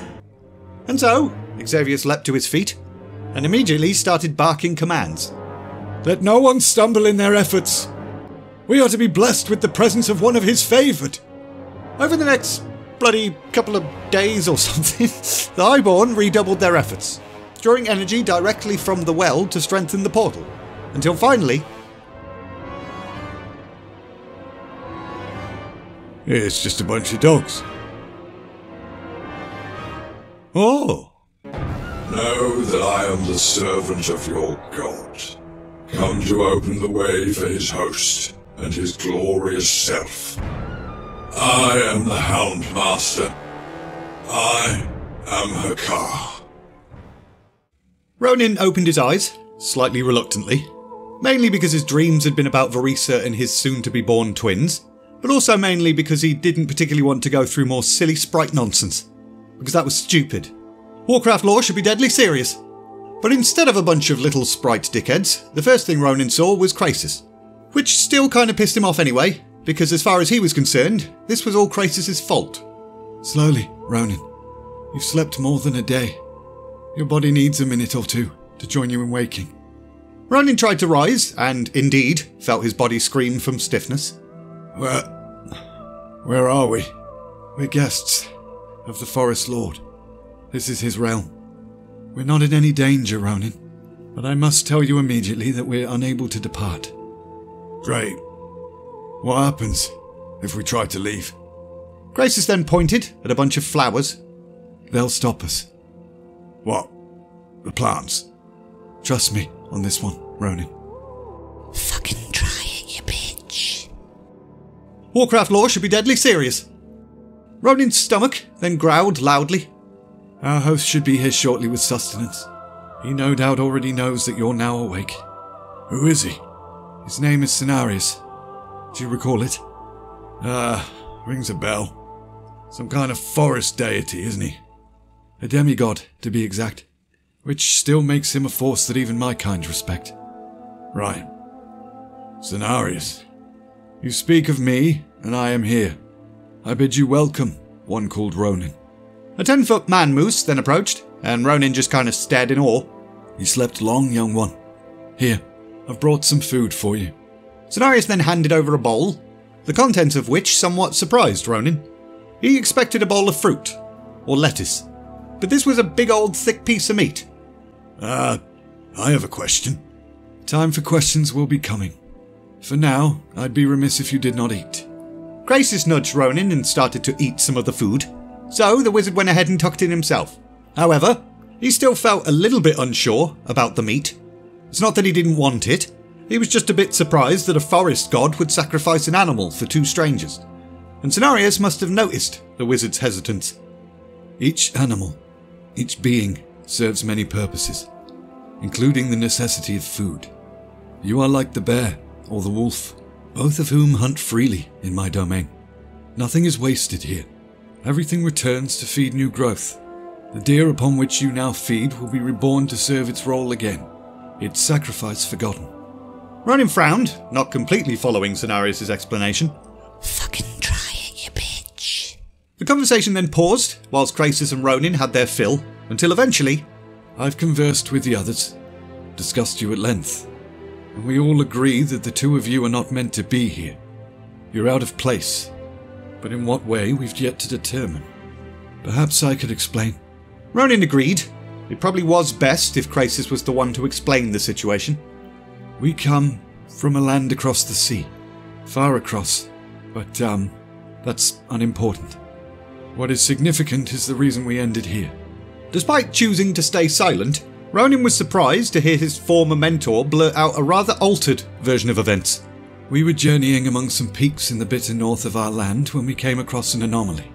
The wrongness of it struck us both, so we tried to investigate it further. But it moved and enveloped us. We were cast out of our land and into the domain of the Night Elves. Yes. No mention of Nosdormu, no mention of time travel, and no mention of Krasus' true origins, i.e. the fact he's actually a dragon. This bears immediate discussion with the others. Your needs will be dealt with during my absence, and then we shall speak again. And with that, Cenarius buggered off. What was that? Why didn't you tell him about your... Krasus shot Ronan a sharp glare, as if to say shut up. I'm a dragon without strength, my young friend. No matter who Cenarius is, that needs to remain secret until I understand why I cannot recover. Okay. And the rest of the story? Ronan, I mentioned to you that we might be in the past. Yeah? Cenarius and I spoke during your induced slumber. I know now when we are. That's great. Gives us an anchor of sorts. Now we can determine who best to... Let me finish, Ronan. There is a very good reason why I altered our story as much as I could. I suspect there is much that Cenarius already knew, especially about the anomaly. What I could not tell him are my suspicions of what happens next. I fear we've arrived just prior to the first coming of the Burning Legion. That was about the most horrifying thing that Krasus could possibly say, as far as Ronan was concerned. We've got to tell him then. Tell everyone we can. They must not know, Ronan. It may already be too late to preserve matters as they once were. The Legion were defeated, but only after a terrible bloody war. By coming here, by simply being here, we may have altered that history. We may now be responsible for the Burning Legion becoming the victor in this first struggle, which would not only lead to countless innocent slaughter, but the complete erasure of our time. Meanwhile, most likely due to the fact Tyrande had made an impassioned plea rather than anything Malfurion had said, Illidan was now in on the very rash plan. I'll deal with the sentries. No, I said I'd take care of them. Give me a moment. Malfurion then closed his eyes, calmed himself as Cenarius had shown him, and then made a polite suggestion to the necessary elements of nature. And sure enough, a tender wind started to blow, carrying with it the scent of flowers and the soothing calls of a bird. That seductive combination enveloped the nearby sentries standing guard, and then they all passed out. It worked. Nice trick, brother. But for how long? I don't know. That's why we must hurry. Tyrande moved first, kneeling down beside the cage. I think Broxigar was caught in the spell too, Malfurion. Sure enough, the big old lump of an orc was completely unconscious. Rouse him softly, Tyrande. Be sure he sees you immediately so you can signal for silence. He's sure to yell. The spell on the guards will hold, Illidan. Just be ready to do your part when the time comes. I'm not the one who'll risk us, brother. Quiet, both of you. Tyrande then reached into the cage and gently touched Broxigar's upper arm, whilst softly calling his name. No. Brox's eyes widened, but, processing what was happening very quickly, he then clamped his mouth shut and nodded. Now, Illidan, hurry. Illidan then got to work, muttering under his breath whilst grabbing the bars of the cage, and then... You can open the cell now, Tyrande. So, Tyrande touched the door of the cage, and it immediately swung open. The chains, Illidan. Of course, brother. I've not forgotten. Again, Illidan muttered some words, and this time grabbed the chains shackling the orc, and after a few seconds, the chains snapped open. No trouble whatsoever. Broxigar then stiffly rose to his feet and exited the cage, very cautiously nodding his gratitude to the night elf that had assaulted him only a few chapters ago. Broxigar, listen carefully. I want you to go with Malfurion. It will take you to a safe place. I'll join you later. That part of the plan had been Malfurion's idea, which Tyrande had somewhat argued with. But, to be fair, once the Moonguard discovered the Broxigar is no longer in his cell, the young priestess was likely to be a primary suspect. Brox then studied Malfurion for a moment, before glaring at Illidan. I just saved your hide, beast. Enough, Illidan. Just Malfurion. He'll take you to a place where no one will be able to find you. Please, trust me. I do trust you, Shaman. One of the guards on the floor then twitched. It's starting to wear off. Illidan, Take Tyrande and leave. Brox, come on. And then the group split up, with Tyrande and Illidan heading towards his quarters, whilst Malfurion and Brox attempted to escape the city entirely. However, they only made it a few streets away before a sound that Malfurion had feared most arose. This way! I've mounts waiting for us. We ride these? Of course. Come on. Brox didn't look overjoyed about climbing on the back of a big panther, but it's not like they had much choice. So he took a deep breath, did as he was told, and the two buggered off. Meanwhile again, Captain Varathen had very little desire to face Lord Xavius after what had happened, but he kinda had to. However, that concern completely vanished as he entered the highborn chamber and witnessed some kind of nightmarish beast. By a loon! His name is Hakar. Those fell beasts are entirely under his control. The Great One sent him to help us. The Great One, my lord? It's all right, my good captain. Nothing to fear. My Lord Xavius, the captives were lost. The forest turned against us. To Varathen's surprise, the Lord Councillor simply smiled. You will be given the opportunity to redeem yourself in good time, Captain. First, you must understand the glorious truth. My lord, I don't... Varathen didn't get to finish that sentence, because a sudden overwhelming sense of a god hit him. You too will serve me well. He will be coming to us soon, Captain. He sent this noble guardian to open the path for others of his host. Others who will in turn help us strengthen the vortex and bring about the fruition of all of our dreams. My lord, my failure to capture those strangers... Your failure is moot. They will be taken. The Great One is most interested in this matter. Hakar then cracked his whip at an empty area near him, and out of nowhere, a fell beast appeared. He then cracked his whip again, and another fell beast appeared. Ah, I get it. He's got one of them fell beast whips, yeah. They know what they seek, and they will find them. Now, we shall begin our own task.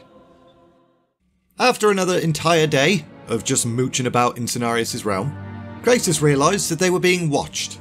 It took him a further 12 hours to realise that this observer had nothing to do with Cenarius.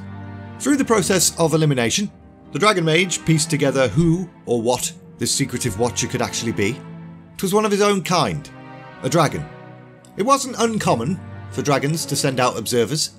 All races have their spies, but dragons also had a tendency to not get involved unless a threat was absolutely imminent, which in this particular situation would be leaving it too late, Kratos thought.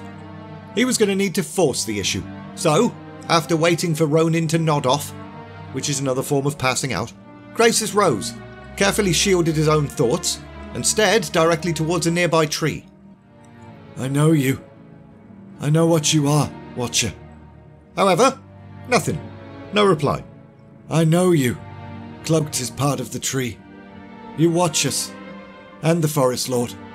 You wonder who we are, and why we're here. This time, Kratos felt a presence stir, only slightly. The observer was uncomfortable. Good. There's much I can tell you. Things I could not tell to the Lord of the Forest, but I would speak with more than just the trunk of a tree.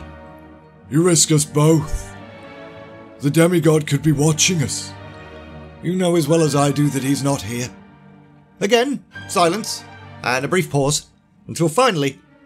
Who are you? A kindred spirit, you might say.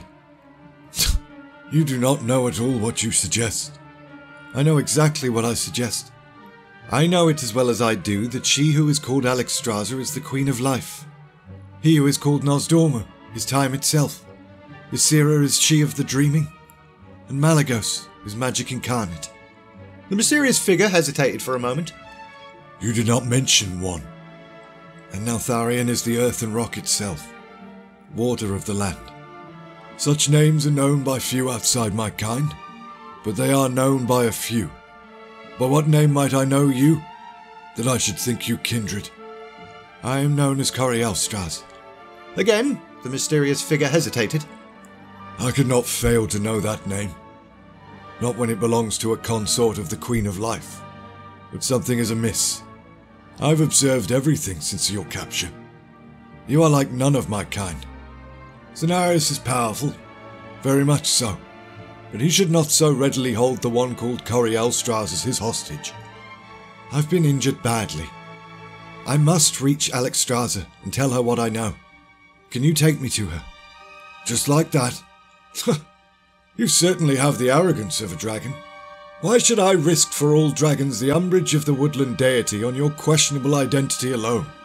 Because the potential threat to our world is more important than the dignity of a demigod. If you permit it, I will reveal to you what I mean. The mysterious figure considered this for a moment. I don't trust you. But in your condition, I don't think I have much to fear from you either.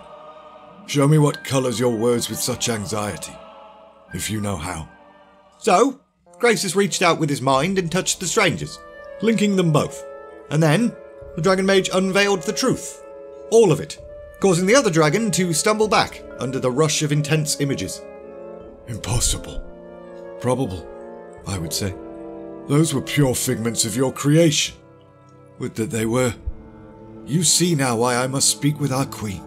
What you're asking is... However, both dragons then froze, sensing an overwhelming force approaching. Cenarius. Balls. The Watcher began to retreat. You cannot afford to ignore this. I must see Alexstrasza.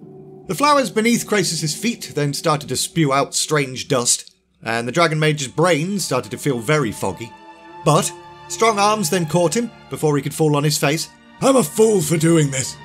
And then Krasus passed out. Meanwhile, Broxigar and Malfurion darted through the forest to top their panthers. They've not been given a single chance to stop since the last chapter because they had a whole bunch of night elves hot on their heels. And just to make things more annoying, Broxigar then completely lost sight of Malfurion because the bloke disappeared into a murky fog. And before Brox could even yell out for a bit of direction, his own panther then shifted suddenly to avoid running directly into a massive rock. He landed with a thud and cursed loudly, but there was no time to moan. His pursuers were already nearly upon him, so he picked himself up and got into his fighty stance. However, instead of a bunch of night elves bursting through the bushes, a panting four-legged monster jumped out. The beast stumbled and howled, whilst Brox just glared at it and maintained eye contact the entire time. However, Brox's panther mount then reappeared, charging in and colliding with the beast. Now, the panther probably wasn't going to win that fight, but Brox didn't give a shit. He started to back away, turned, and then found himself face to face with a second fell beast. Oh, for fuck's sake. Brox then started to cheese it, running as fast as he could through the forest with the demon snapping at his heels. And after a bit of that, the mournful whelp of a dying panther filled the air. Great, Brox thought. Soon there will be 2 fell beasts snapping at my heels. And unfortunately, that slight distraction caused Brox to stop looking where he was going, so he tripped over a tree branch and fell on his face. But, as the fell beast that had been chasing him pounced, he quickly grabbed a stick and bloody stabbed the twat. The other fell beast with the broken nose then approached, snarling and salivating, and again Brox glared deep into the creature's eyes, when suddenly, vines and roots and stuff burst from the forest floor and ensnared the beast. Brox! Malfurion then arrived, hoisting Brox up onto the back of his mount. Thanks. I owe you again. You owe me nothing. That trap won't hold the beast for long. Sure enough, the fell beast's tentacles whipped against the grass and weeds around it, and within moments, it was free. However, a very loud sound of a horn then filled the air, but that just made Malfurion feel worse. They'll ride directly into that beast. If you wish to stay and fight the creature with them, I'll stand at your side. Both the druid and the orc knew that doing so would mean Brox's death, or recapture. So, with a heavy heart, Malfurion urged his mount forward, away from both Fellbeast and the approaching night elves. Meanwhile again, Ronan awoke, feeling very uneasy. He sat up and very quickly realised that his companion was nowhere to be seen. Where is the other one? Where is your friend? I don't bloody know. I just woke up. Cenarius frowned, making Ronan feel even more very uneasy. There are troubling signs in the world. Some of the others have sensed intruders. Creatures, not of any natural origin, sniffing around, seeking something, or someone. And they come so soon after you and your friend drop from nowhere. Ronan suspected what these unknown creatures might be, and if those suspicions were correct, then that meant they had even less time than they realised. Your friend could not have escaped without assistance, but he leaves you behind. Why is that? There were those among the others that insisted I should have given you to them immediately. They believe we should have used more thorough means to find out the reasons for your being here. Up until now, I'd convinced them otherwise. Ronin's attuned senses then detected the presence of another powerful force behind him. However, his entire body was now not obeying his commands to turn around and look. You admit you were wrong, then? I admit only that other steps must be taken. Very well. The truth will be known, and known soon. You should stay in the temple, Tyrande. Malfurion thought that best, and so do I. I have to know what's happening. You saw how many rode in pursuit. If they captured them, they won't. Illidan squinted. The sun was blinding, and he didn't like it at all. He felt weaker. 'Twas annoying, and Tyrande was being annoying and all. I should ride after. You do that, and you'll risk everyone. You want them to take that pet creature of yours to Black Rockhold? Hell, they may even take us as well. Illidan suddenly shut his mouth, because at the opposite end of the square, several armoured riders appeared, led by none other than Lord Katalos Ravencrest, who was now headed directly towards them. I know you, lad. Illidan Stormrage, isn't it? Yes, my lord. We've met. And this? Tyrande Whisperwind, novice priestess of the Temple of Elune. Ravencrest graciously acknowledged Tyrande, and then returned his gaze back to Illidan again. I recall our encounter. You were studying the arts then. You're not yet a member of the Moon Guard, are you? No, my lord. Then you're free of some of their restrictions. By restrictions, the commander was referring to the oath the members of the Moon Guard swear. They owed no loyalty to anyone but the Queen. Very good. I want you to ride with us then. Both Illidan and Tyrande looked at each other for a moment, slightly confused. My Lord Ravencrest, we would be honoured. Not you, sister. It is the lad alone with whom I speak now. Trying not to show his increasing anxiety, Illidan then piped up. What would you have need of me for, my lord? For the moment, investigation into the escape of the creature we had penned here. I've some notion as to how to find him, though I may need the aid of a bit of sorcery. The Moonguard are capable, but I prefer someone who listens to orders. Illidan knew that to refuse Ravencrest would be ever so slightly suspicious, but to join him would risk Malfurion. Deep down, the young sorcerer kinda wished Tyrande could tell him what the bloody hell he was supposed to do. But there was really only one choice. I'd be honoured, my lord. Excellent. Roll Thorak, a mount, for our young sorcerer friend here. The officer in question immediately approached with a spare lightsaber, almost as if this entire encounter had been a foregone conclusion from the start. The sun is well upon us, my lord. We'll make do. A short while later, Illidan, Ravencrest and the rest were making their way through the foggy forest. Seeing the thick mist had made Illidan feel slightly better, meant more hope for his brother. Out of nowhere, Ravencrest suddenly slowed his mount, with the rest following suit. Up ahead, there seemed to be a number of peculiar mounds scattered along the trail. Ominous mounds. The Night Elves then cautiously approached. By the blessed Ashara's eyes. Illidan stayed silent, gaping at the half-dozen dead Night Elves lying before them. Their bodies were absolutely torn to shreds, and some of them looked almost sucked dry by some kind of vampiric force. They looked like raisins. That green-skinned creature was not alone. Must have been 24 or more to do something like this. Again, Illidan remained silent, more concerned about what might have happened to Malfurion. This couldn't be the work of his brother. So was Ravencrest right? Had Brox betrayed Malfurion and led him to his savage comrades? Illidan's fist then tightened. Should have slain the beast when he had the opportunity, he thought. My lord, come look at this. Both Illidan and Ravencrest obliged, following the panicked officer, and soon found themselves staring wide-eyed at yet another horrific sight. 'Twas a creature of nightmare, stabbed with a stick. What do you make of it, sorcerer? I have no idea, Lord Ravencrest. No idea. Again, Illidan's thoughts turned to his brother. Had Malfurion stabbed this monster? Seemed unlikely. He was gifted in druid stuff, but very curious. Where are the rest of the first party? There should be twice as many as we found. Very conveniently, a mournful horn blast then arose from the south, and the commander immediately pointed in that direction. That way. But be wary. There may be more of these monsters about. The party then made their way south, coming across a dead panther, with its entire side ripped open and organs hanging out. And the commander noted that a lot of his men now looked extremely terrified. Steady. Keep order.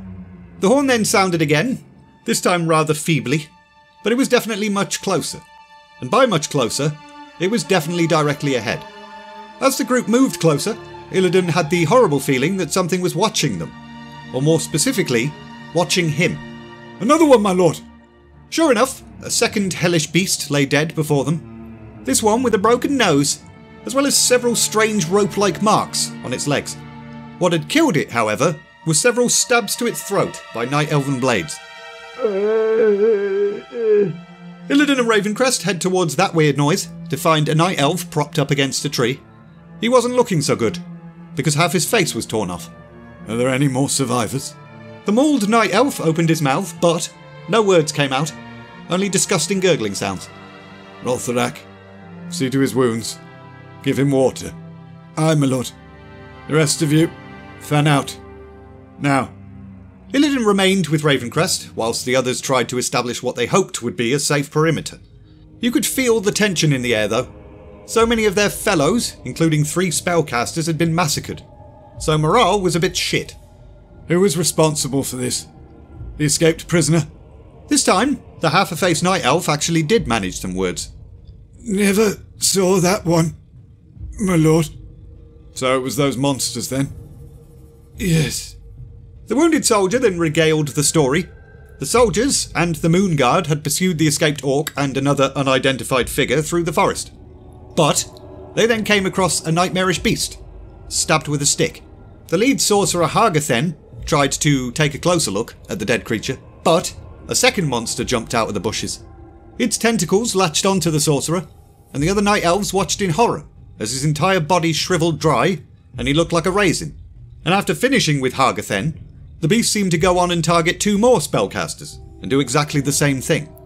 However, the soldiers recovered from their shock and charged the beast, stabbing it in the throat as many times as they possibly could. Unfortunately, they realised a little bit too late that there was in fact a third monster. And at that point in the story, the half-a-faced soldier passed out. See what you can do for him, to ease his pain. I want to take another look at that first carcass. Illidan, with me. So, Illidan and Ravencrest head back up the trail, whilst the others continued to survey the area. What did you make of the story? Have you heard of such things? Never, my lord. But then I'm not part of the Moon Guard. I'm not privy to their arcane knowledge. For all the good their knowledge did them. Hargathen was always too confident. Most of the Moon Guard are. Ravencrest then knelt down and studied the dead beast. In all my years, I've never seen a thing so well designed for carnage.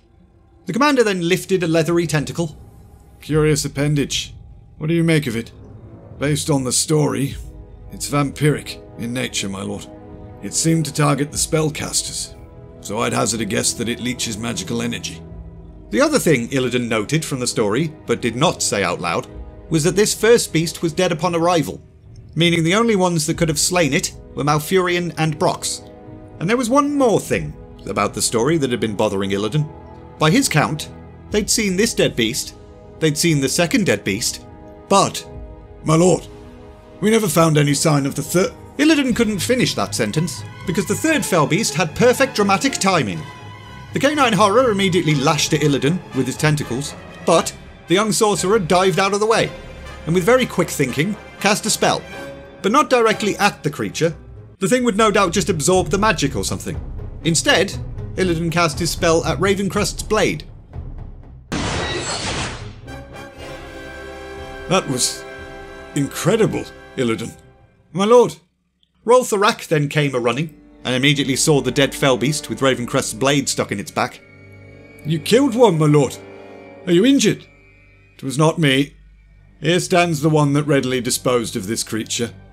I saw right about you from the first, Illidan Stormrage. You're more capable than a dozen Moonguard. Illidan's face cheeks darkened, but he accepted the praise. That was pretty incredible, what he just did. This, sorcery, This was his destiny. Malfurion's path was never meant to be his. Illidan Stormrage, the Moonguard may be ignorant of your prowess, but I am not.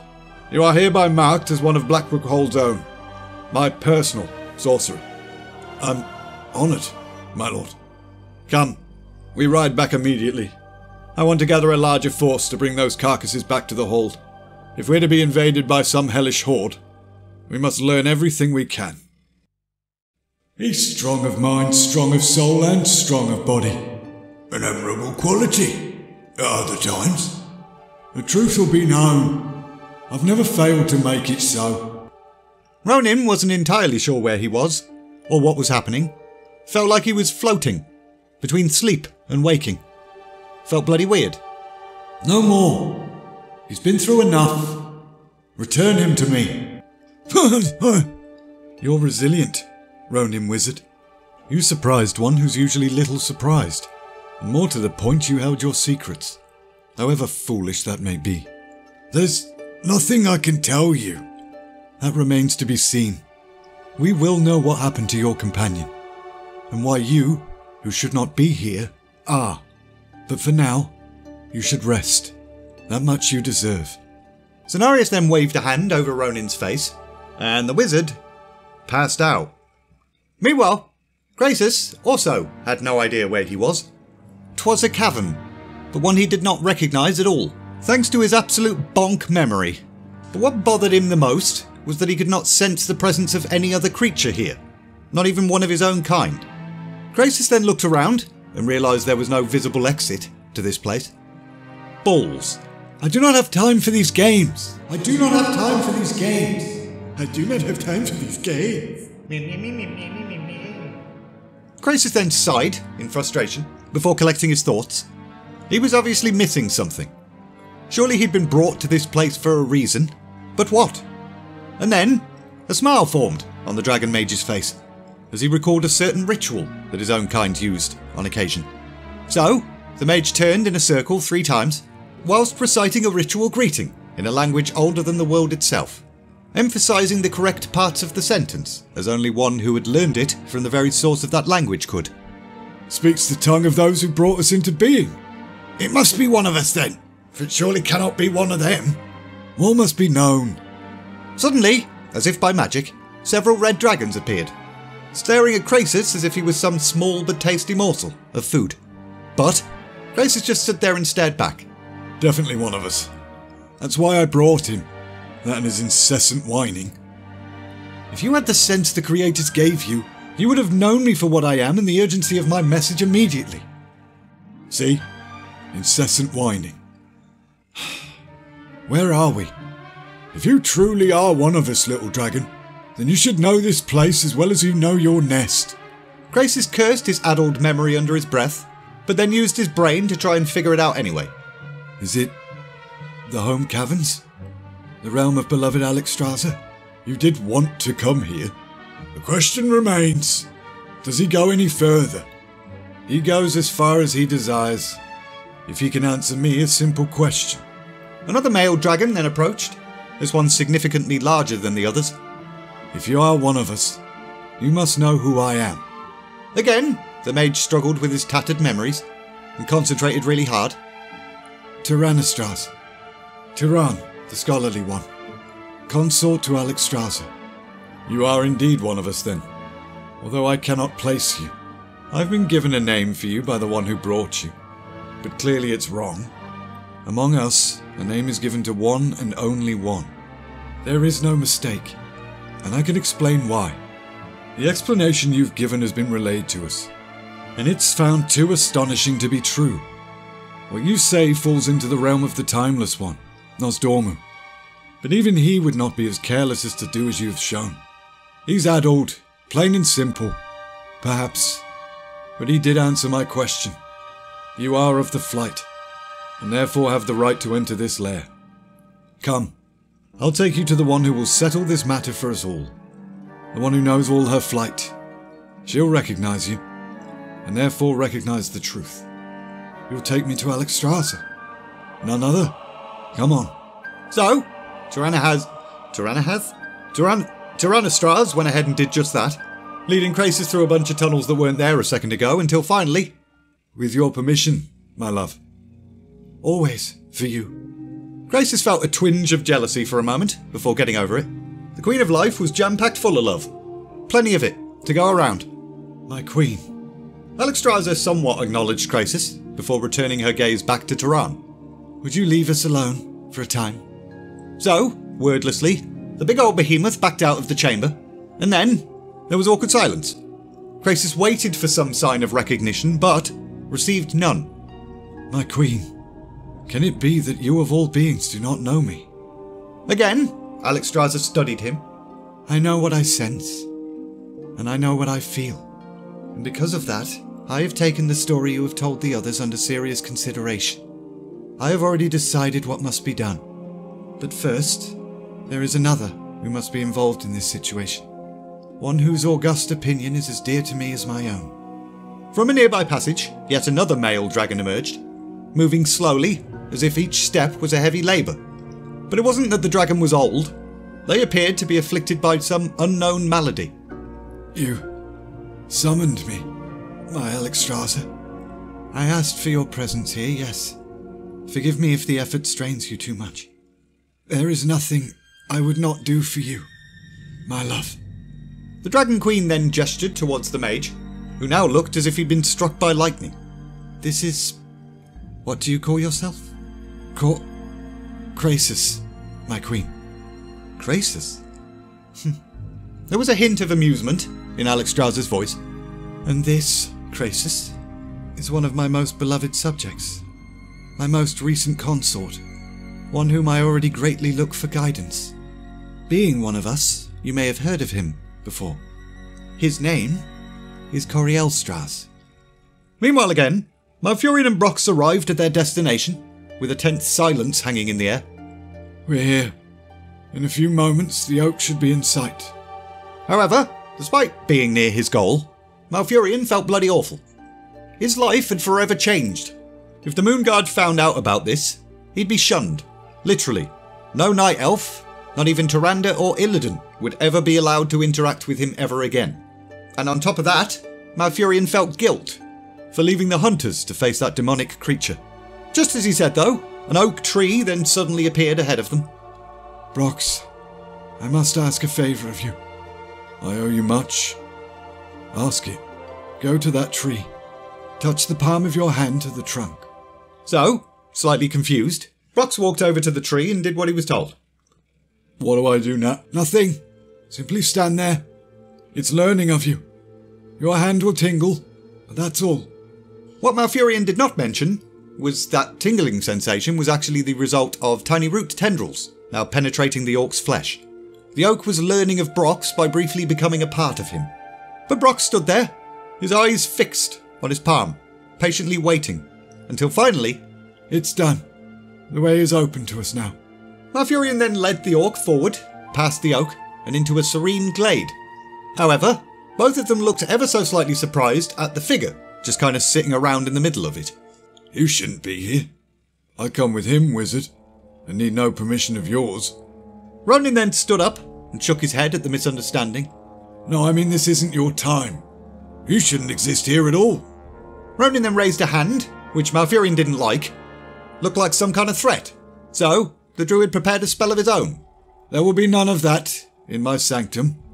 And then, Cenarius arrived.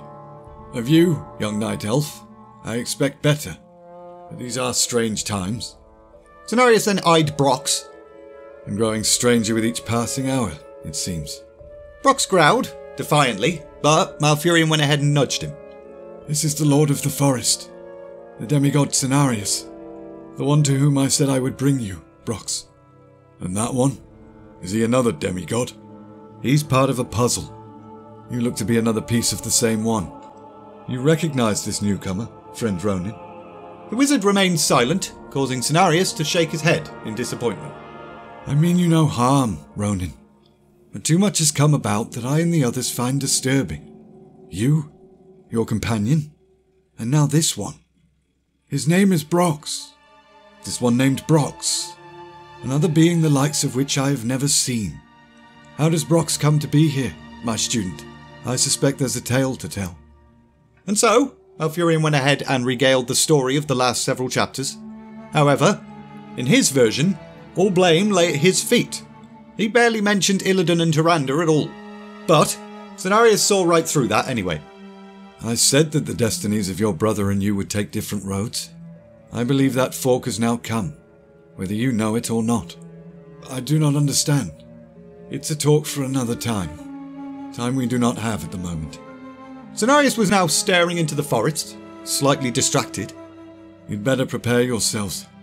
You included, friend Ronin. Me? What is it, Shando? We're about to be attacked, and I fear that even I may not be able to protect all of you.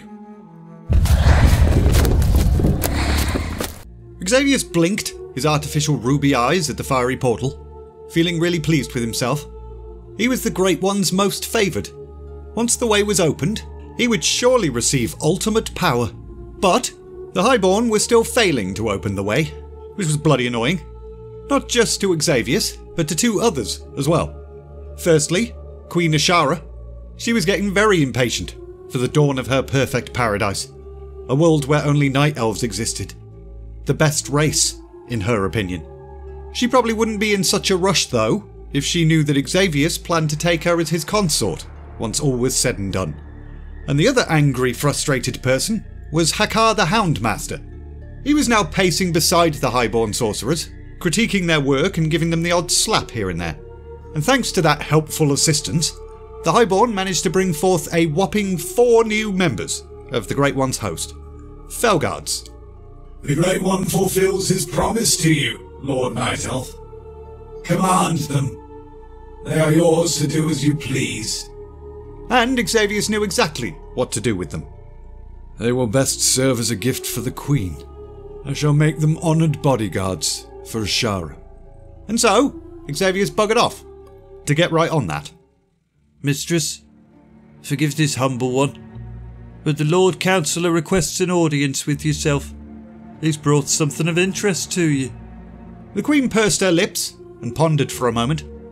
Make him wait 5 minutes, then grant him entrance. So, the attendant turned and exited the chamber, and exactly 5 minutes later, Lord Xavius entered. My darling Lord Counsellor, you must have something of vital importance to say to me, to request an audience at such an hour. Lord Xavius then took a knee. Light of lights, cherished heart of the people, I am grateful for this time given me. I apologize for disturbing you, but I've brought with me a most interesting gift.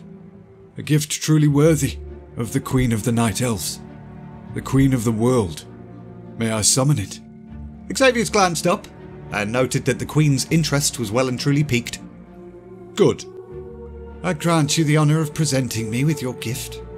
Xavius then rose, turned to the doors and snapped his fingers, and 4 Felguards then marched into the sanctum, causing Ashara to lean forward, utterly fascinated. What are they? They are yours, my Queen. The protection of your life is their duty, their only reason to exist. Behold, your Majesty, your new bodyguards. How wonderful. How very fitting. Your gift is acceptable. I'm pleased that you are pleased. The Queen stepped towards the towering figures and inspected each of them. Are there more? There will be, eventually. So few, after so long. How would the Great One himself come through if we cannot manage more than a few of his host at a time? We draw from the well as best we can, O glorious Queen. But there are contradictory currents, influence of other spellcasters elsewhere. Ashara gently brushed her hand over one of the Felguard's pecs, to which the creature hissed slightly, but that reaction only seemed to amuse the Queen. Then why haven't you cut off the well from these outside influences? It would make your task much simpler. Xavius opened his mouth to explain why it wasn't that simple, before realising that actually, it was. Truly you are the Queen. Of course I am, darling Counsellor. There's only ever been, only ever will be, one Ashara. Now, is there anything else? Nothing, for now, my Queen. Well then, I think you must have more work to do. Xavier's bowed and then buggered off. He wasn't pissed off at her regal tone or shitty attitude, mainly because of her suggestion. Cut off the well from interference. 'Twas certainly doable. With use of the well limited to only those within the palace, the power within would be more easily manipulated. It would cause absolute havoc to the rest of the Night Elf people, but big whoops. Meanwhile, He is definitely one of us. Somehow I know this as well as I know myself. Crisis stared at the floor, thinking about how ironic those words were. What else do you say about him? He's old. Very old. Something in his eyes. His eyes. What about them? The young dragon jerked back a bit. Forgive me. My head is addled. I'm not worthy of being in your presence at this time. However, Alexstrasza wasn't going to accept that. Look at him, my mate. I ask you this one last thing. With what little you know, would you trust the word of this one? Yes, my Alexstrasza. I would. Suddenly, a curious thing happened to Krasis. Whilst the two dragons conversed about him as if he wasn't in the room, he could feel a sense of strength building inside him. Not quite a full return to normal, but closer. And at the same time, his younger dragon self was also displaying signs of being healthier. He was standing taller now, with a bit of colour returning to his scales. So I wanted to hear. Is there anything else you wish of me? My strength is better, being with you. Being of assistance to you has heartened me. Always the poetic one, my loving Corielstras. Yes, I wish much more of you. I know it will be difficult, but I must ask your presence when I bring this one before the other aspects. That statement shocked both versions of Krasis, but the younger incarnation spoke first. You would convene a gathering of the five, over this one. Why? Because he's told a story that they must hear. One I tell you now, and you may answer again afterward, as to whether you trust him or not. Finally, Krasis thought. His earlier self would learn the truth. But, just as he had startled Ronan a few chapters ago by leaving out crucial parts of their story to Cenarius, Alexstrasza now did exactly the same thing, leaving out the mage's true identity entirely. However, this was Alexstrasza, his love, his life, so Krasis went ahead and stayed quiet. An astonishing tale. I would have trouble believing it from any mouth but your own, my queen. Has your trust in him faded? No. If you think he should be brought before the others, then so be it. Will you fly with me then? But I'm not one of the five. I'm merely me. And thus you are as worthy as any of us. If I am as strong as I now feel, I will gladly fly at your side. Thank you. That is all I ask. The two dragons then nuzzled heads for a moment, whilst Krasis felt another, somewhat peculiar twinge of jealousy. Obviously, Alexstrasza was in a number of open relationships, but being cucked by yourself hit differently. 'Twas weird. But Corielstras then buggered off, and as soon as he was gone, Krasis felt lightheaded and weak again. The two parts made whole, at least for a time. You felt much better in his presence, did you not? Yes. Would I Nos Dormu at this moment, you would understand this more. But I think, in the earthly realm, no creature can coexist with himself. I believe you and he, being one, draw off the same life force. When you are far from each other, you are halved, but together, the draining is not so terrible. You help each other. So that's why you requested him to come with. Your story must be told, and it will be told better if he is near. As to your unspoken question, why I did not reveal the truth to him, that is because of what may have to be done to salvage matters. Alexstrasza's tone grew grim, confirming a suspicion that Krasis had had since he'd first realised he and Ronan had been displaced.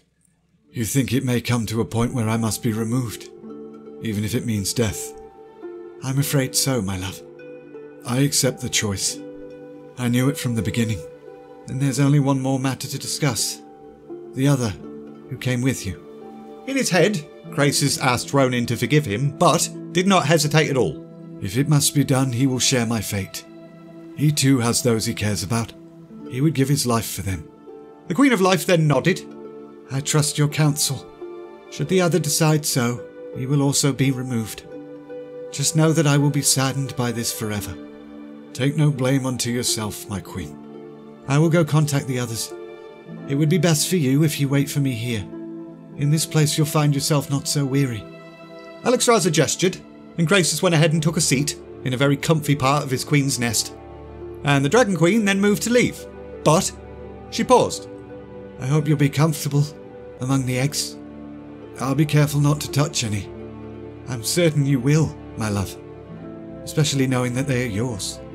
And then the Dragon Queen buggered off, and Graces kind of just stared at all the eggs around him.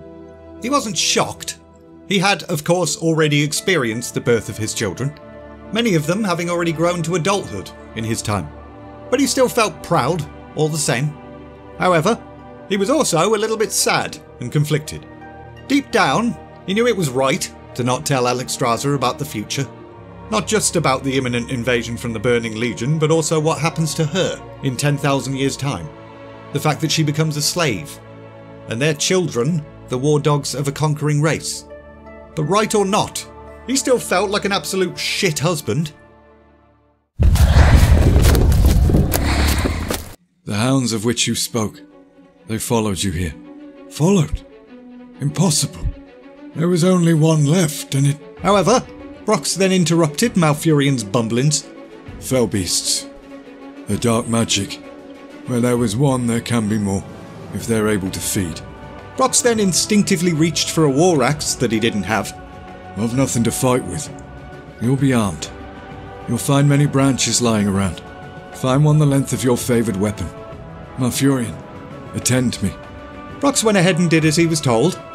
Now, as a little aside, Ronin had been quietly struggling with some internal strife. Graces had made it quite clear that the two of them should not interact too much with the past.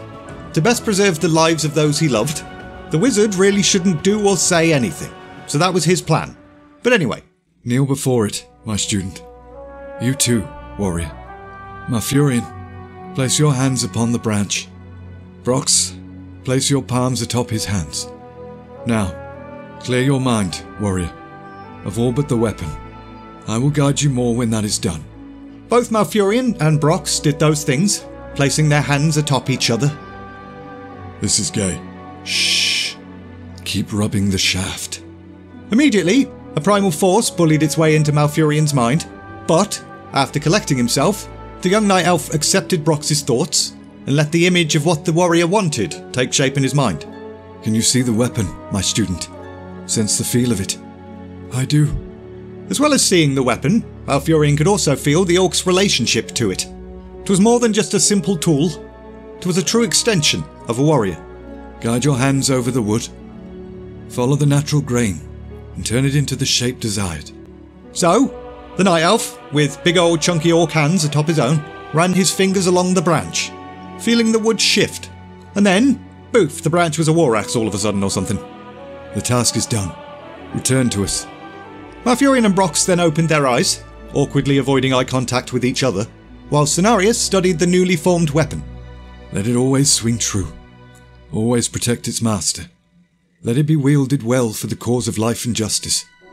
As the Forest Lord spoke, the axe started to glow, and then... It's yours. It will serve you well. So the orc accepted the gift, swinging it back and forth a few times just to test the quality. The balance is perfect. Like a part of my arm. But it's made of wood. It's gonna crack. No. In addition to Malfurion's work, it has my blessing. You'll find it stronger than any mortal forged axe. You can trust me on that. The first fell beast then pounced into shot, and Cenarius stepped forward, unleashing what can only be described as a miniature sun. However, instead of striking it dead, the beast absorbed it. It then shivered a little bit in arousal, and then immediately split into two fell beasts. Those two fell beasts then charged the Forest Lord, whilst two more arrived and rushed towards Brox. And still, Ronin just stood there. What could he do anyway? Magic obviously wasn't going to help. He had sword skills, yes, but no sword, and it was probably a bit too late to ask Cenarius for a weapon now. Brox let out a huge war cry that actually managed to startle one of the fell beasts, and the orc jumped on that hesitation, swinging his new axe, which cut deep into the beast's flesh. Meanwhile, Malfurion unleashed a violent typhoon, blasting his target, knocking it back and reducing its movement speed by 50% for 6 seconds or something. He then asked the surrounding trees for the gift of whatever spare leaves they had to offer, and within moments, hundreds descended from above, pouring into the whirlwind. That combination acted as a sort of nature blender, cutting and slashing the fell beast into nothing but a green, glowy paste of goo. And again, Ronan just kind of stood there. Everyone else seems to have this pretty much covered, he thought. But, as the wizard observed Brox, a pretty shit thought popped into his head. Ronan had figured out that if he and Crisis could not be returned to their time, they'd most likely have to die, to ensure that time wasn't completely buggered. But neither of them had counted on a single orc warrior also being thrown into this era. An orc warrior that was very much interacting with the past, and playing very fast and loose with it. So, Ronan was now contemplating the fact that he needed to deal with that orc warrior, quickly. Perhaps in the midst of this chaos, no one would notice if the orc suddenly dropped dead from a magic spell to his back. But, Ronan then shook his head, pushing back that shitty thought and realising he was being a dick. And finally, in that moment, he also realised he really needed to stop just standing around doing nothing. The wizard rushed forward, recalling the incantation that had helped him countless times in the Third War. It was a perfectly acceptable offensive spell that would at least wound the fell beast he was currently focusing on. However, what he actually unleashed was a wall of raging fire, which burned every single visible demon to ash in an instant. And then there was silence. Brox dropped his axe, his mouth wide in sheer disbelief, whilst Malfurion stared at Cenarius, as if to say, "Are you sure that wasn't you that did that?" This was not the first time this had happened, Ronan thought. Something similar had happened back when he and Crisis first arrived in this era, in the forest. But Ronan wasn't given much time to feel really pleased with himself, because a sudden excruciating pain shot through his back.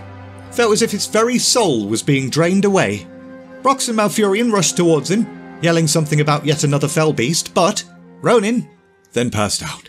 Meanwhile, Tyrande made her way through the corridors of the temple, past countless chambers of sleeping acolytes.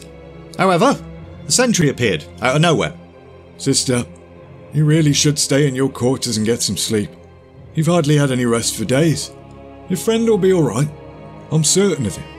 They were obviously talking about Illidan, who Tyrande was somewhat worried about, but to be honest, her concerns were for someone else. I hope he realises how much you care for him. Time for your choosing's fast approaching, isn't it? Those words bothered Tyrande a lot, so she brushed past the bemused guard and walked out of the temple, only to find Lord Ravencrest, his men and Illidan just now arriving back from their venture. Well, if it isn't the most lovely of the Mother Moon's dedicated servants. How interesting to find you awaiting our return despite the late hour. Very interesting, don't you think, Illidan? The commander smiled and winked towards his new personal sorcerer. Yes, my lord. We must make for Blackrock Hold, sister. But I think I can spare a precious moment for you two. Ravencrest guided the rest of the party away, leaving Tyrande and Illidan alone, with darkened face cheeks. They're safe, Tyrande. Lord Ravencrest has taken me under his wing. We fought a fearsome beast, and I destroyed it with my own power. Malfurion escaped. You're certain of it? Of course, of course. Illidan waved away any further questions about his brother. I've found my destiny, Tyrande. The Moonguard all but ignored me, but I slew a monster that killed several of theirs. Tyrande wanted to hear more about Malfurion and the orc, but obviously Illidan was caught up in his own fantasticness at the moment. It was understandable though. He had spent a long time working very hard and fruitlessly to achieve the glorious future so many had predicted for him. I'm glad for you.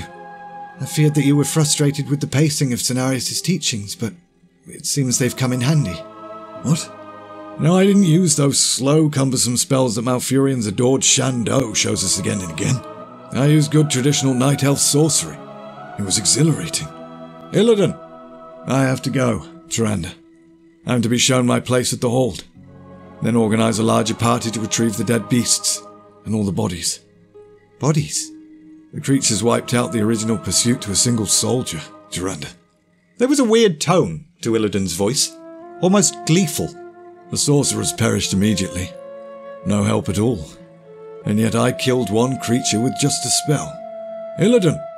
Illidan then grabbed Tyrande's hand and kissed it, before suddenly murmuring, I wanted to be worthy of you. And soon, I will be. And then he buggered off, leaving a very confused and kinda pissed off Tyrande behind. It's time. Krasis wasn't quite sure how long he'd been sat with the eggs, waiting for Alexstrasza's return. Felt like about 2 weeks, probably. I'm ready.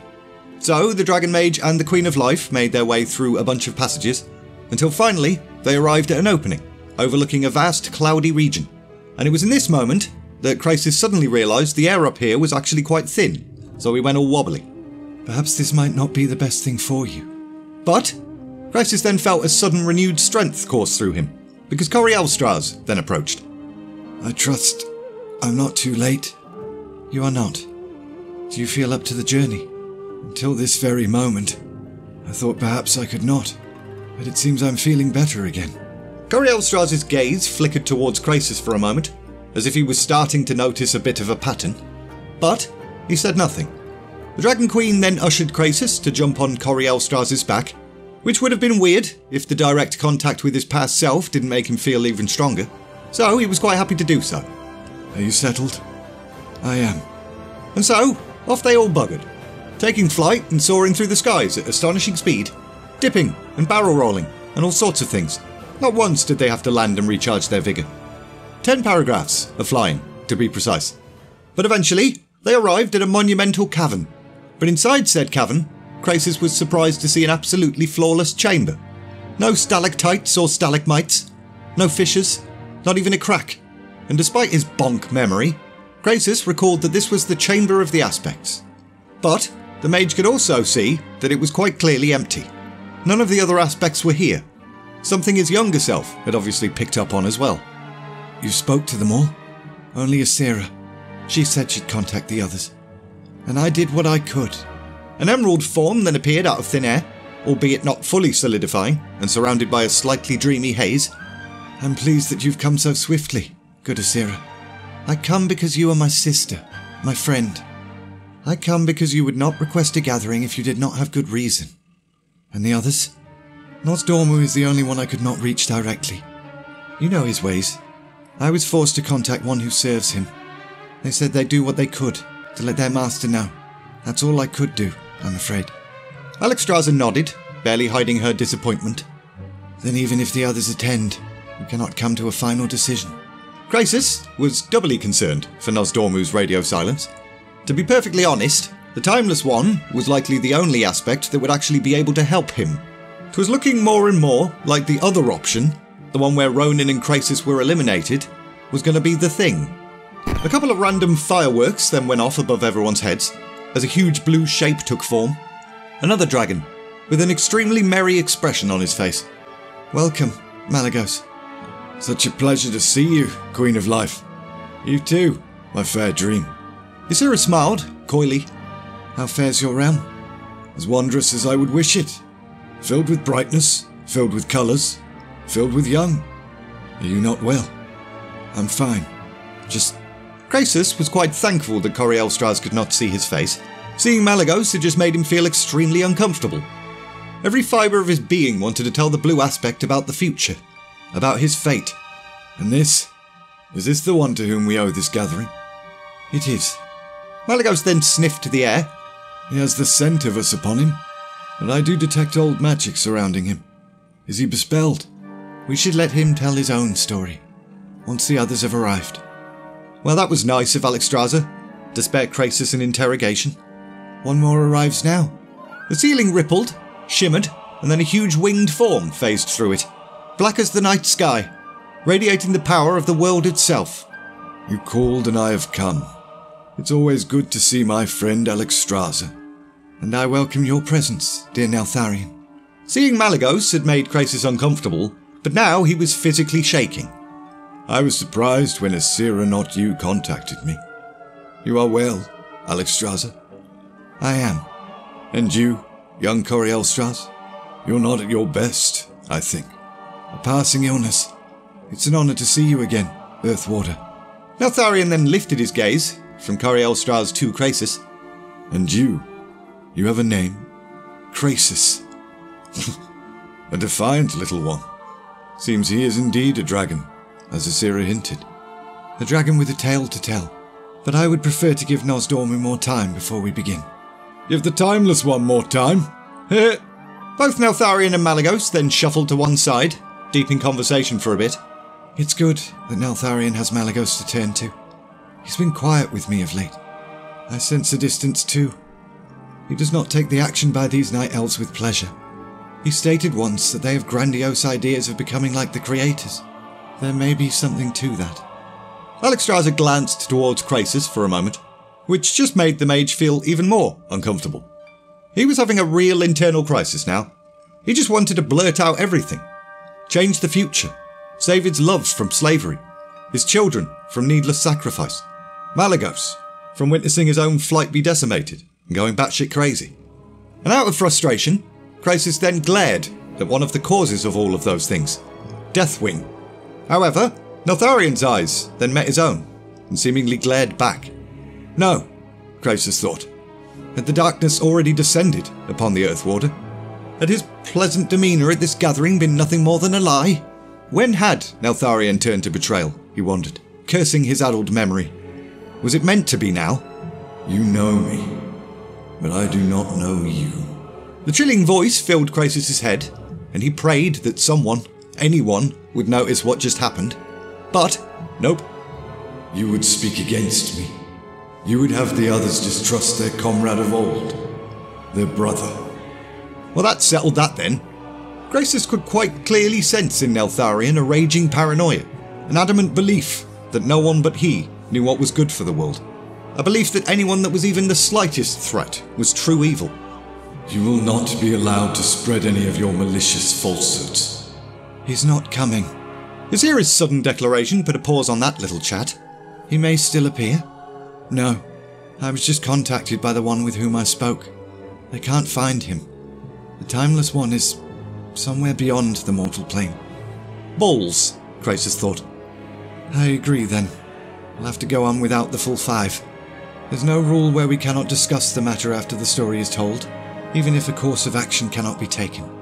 Everyone then immediately looked expectantly towards Krasis, so he hopped off his younger self's back. I am one of you. My true name is known to the Queen of Life, but for now, I am simply Krasis. He bellows well, this hatchling. Krasis immediately shot Malagos a stern look.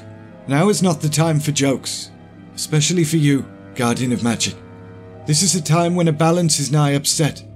A terrible mistake, a distortion of reality, threatens everything. How dramatic. You will hear my story. You will hear it and understand. For there is a worse danger on the horizon. One which touches us as well. You see... Fue! Everyone's head sort of side-twitched. That was weird. You having a stroke? Fue! Krasis looked to Alexstrasza for help, but she was now also looking at him as if he'd gone mental. The mage's head then started to spin, and I guess we all know what's happening next. But as his legs buckled and vertigo took hold, Krasis heard the deathly calm voice of Neltharion once again. I did warn you. And then, Krasis passed out. In the city of Gauhara, on the opposite side of the well from Zinashari, a bunch of sorcerers prepared to do their nightly ritual of realigning the emerald crystals that lined their city's borders. These crystals acted as a sort of defence against general magic attacks. Never actually been needed, but the people still took comfort in their presence. However, on this particular occasion, the crystals looked a bit dim, with some of them darkened completely, and the sorcerers of Gauhara just stood there and looked at each other. They're not drawing properly from the well. No sooner had the young spellcaster pointed out the obvious, the crystals then started to glow, renewing their normal activities. And again, sorcerers all just kind of looked at each other. I guess there's nothing to worry about. It's failed! Hakar was absolutely furious, and Xavius was also pretty displeased. They'd spent several hours trying to cut the well off, and just as the Houndmaster had stated, they had failed. What can we do? For the first time, Xavius read uncertainty in Hakar's face. Bloke looked scared. We must ask him. So, Lord Xavius stepped forward and took a knee. Is the portal strengthened? Nay, Great One. The work in that regard has not progressed as we hoped. The portal flared for a moment, with what almost seemed like insane fury. Must have just imagined that though, Xavier's thought. You seek something. Speak. So, the Lord Councillor went ahead and explained the notion of sealing off the well's power from all but the palace. I had already considered this. The one I sent first has failed in his duty. What? Another will be sent to you. You must make certain that the portal is made ready for him. Another, my lord. I now send you one of my commanders. He will ensure that what is needed will come to pass. And that was the end of that conversation. He sends us one of his commanders. Do you know which one? I know which one. Well, we must make ready. He'll be coming immediately. After a few moments of the Highborn waving their arms about at the portal, a huge dark figure then stepped out of it. You have disappointed him. I have no excuse, Manaroth. No, you do not. There will be no more failures. The huge behemoth then turned his gaze towards Xavier's. The Great One approves of your efforts, Lord Night Elf. Oh my god, Xavier's thought. I've been blessed. The plan will be followed. We'll cut off the place of power from the rest of this realm. Then the arrival of the host can begin in earnest. Sargeras himself will want to be here when the world is cleansed. Very, very much. Meanwhile, Ronin woke up with a bunch of grass and mud in his mouth. At least he hoped it was mud. He pushed himself up, which took quite a bit of effort, to realise that he was now in some random wood. Not the Forest Lord's special realm anymore. Just a wood. The sudden fear that he'd been thrust into yet another realm crossed his mind before he started to recall what had actually happened. Although he'd passed out whilst being dragged off by the sneaky fellbeast, he'd apparently regained consciousness at some point long enough to cast a spell. A spell to escape said sneaky fellbeast. Great. So he could be literally anywhere. A few miles away, or on the complete other side of the world. However, a rustling bush noise sounded nearby. And then Brox appeared. No quarrel, human. It's just me. Are you alone? Was, until I saw you. You make a lot of noise, human. You move like a drunken infant. I meant Malfurion. He was also nearby when I cast the spell. If you were drawn into it, he might have been. Fair enough. Didn't see him. Saw no fellbeast either. Well, that was good news, Ronin thought. Any idea where we might be? Woods. Thanks. Well, I was planning on going this way. You have any better ideas? Should wait till sunrise. Better to see than the night elves. They don't like the sun. Ronin didn't particularly feel comfortable waiting for daylight, and Brox obviously picked up on that. Your direction's as good as any. So, off they buggered in that direction. Brox, how did you get here? Not this exact location. I know that, obviously. But how did you come to this realm? Brox then went ahead and regaled the events of whichever chapter it was, with the wobbly distortion and his young companion getting exploded. Do you understand what swallowed us? Wizard spell. Bad one. Sent us far from home. Farther than you might know. Ronin decided that Brox had a right to the truth, regardless of what Krasis might think. So he informed the orc of the fact that they were 10,000 years in the past and stuff. And to his surprise, Brox accepted it, quite readily. Can we return, human? I don't know. You saw. Demons are here. The Legion is here. This is the first time they tried to invade our world. Most beyond Dalaran don't know that history anymore. We'll fight them. No, we can't. We might change history by interfering. You already fought. That simple statement shut Ronin up. He had indeed already fought, and was now back to questioning whether that had been the right choice or not. The two then moved on in silence, with Ronin battling inner demons whilst Brox kept a wary eye out for real ones. However, as they moved through the forest, the foliage above grew thicker and thicker, blocking out the moonlight and making it very difficult to keep going, until eventually they had no choice but to turn back. But, as they turned around, the way they'd just come from was now completely blocked by dodgy-looking trees. We came from through there. I know we did. Agreed. Brox then raised his new axe. And we go back that way too. The orc then went to take a swing, only for huge branch-like hands to suddenly seize the weapon. And as Ronin watched his new orc companion disappear up into the sky, something struck him on the back of the head However, instead of striking harsh ground, he hits something soft. A body. Ugh. You. It's mine, you bastard. Malfurion sat up immediately, scanning the trees above. Brox, do not fight them. They mean you no harm. They're trying to take my axe. Just do as I say. They are protectors. Ugh. Bollocks. After a few minutes of everything and everyone calming down. Thank you, brothers of the forest. I know you watched over me until my friends could find me. They mean no harm. They just did not understand. The leaves of the surrounding trees rustled slightly. We'll trouble you no longer. More rustling for a moment, with Brox's axe now landing with a thud from the branches above, and Brox went ahead and grabbed it, before calmly nodding his gratitude to a bunch of trees. You can speak with trees. To a point, and ask them where we are. I already have.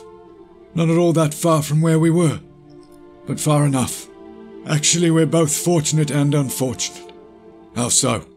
We're only a short distance from my home. Both the Night Elf and Brox didn't seem overjoyed by that revelation. What? That's good news, isn't it? I was captured close to here, wizard. Fine. I'll take it from here then. I know what to expect. You will be sensed immediately by the Moon Guard. They have the skill to usurp your spells. In fact, they may have already sensed the first one. Well, what do you suggest then? As we're near my home, we should make use of it. There are others who could be of assistance to us. My brother, and Tyrande. The shaman. Cool. Your twin, though. Ronan was still worried about Krasis, but, with no notion of how to find his former mentor, the Night Elf's plan made the most sense. So, with Malfurion in the lead, the trio head off. A demigod, Cenarius. Did he teach you how to talk to trees? Yes, he is my teacher. I seem to be the first to truly understand his ways. Even my brother prefers the powers of the well to the ways of the forest. The sheer mention of the well caused Ronan to feel ever so slightly excited. The Well of Eternity. The fabled fount of power. Was that why his own magics were amplified, he thought? We're not far. Only a few more minutes and... However, before Malfurion could finish that sentence, the trio suddenly found themselves absolutely surrounded. An excellent piece of work, lad. 'Tis the beastman we sought, and no doubt the one who aided in his escape. A mumbly-grumbly voice from behind the commander spoke up, but too low for Ronan to make out. However, the person with that voice then stepped forward, and Ronan's eyes widened. His garments were different, and his hair, but, other than that, he had exactly the same face as Malfurion. It is good then. Yes, very good. Sargeras will be pleased. There it was again, Xavier's thought. The Great One's true name. And what a glorious name it was. We will work the portal the moment the spell is set in place. First will come the host. Then, when all is ready, my lord himself. Hakar then approached, looking almost pathetic now, ever since Manaroth had arrived. Forgive this interruption, but one of my hunters has returned. Only one? So it seems. And what have you learned from it? They found two with the scent of otherness that the Lord Night Elf spoke of, plus one of his own kind with them. But in the hunt they fell afoul of a being of power. Now it was Manaroth's turn to display a slight hint of uncertainty. Not? No, I think not. Perhaps with a touch of their power. Perhaps a guardian left behind. The two then discussed something that sounded significant, but was completely lost on Lord Xavier's. But taking a risk, he then interrupted. Was there a description of this creature of power? Aye. Hakar then conjured a tiny image of the creature in question. Seen through the eyes of the fell beast. An antlered entity. Seeing the image, the Lord Councillor then frowned. The legend is true then. The Forest Lord is real. You know this creature?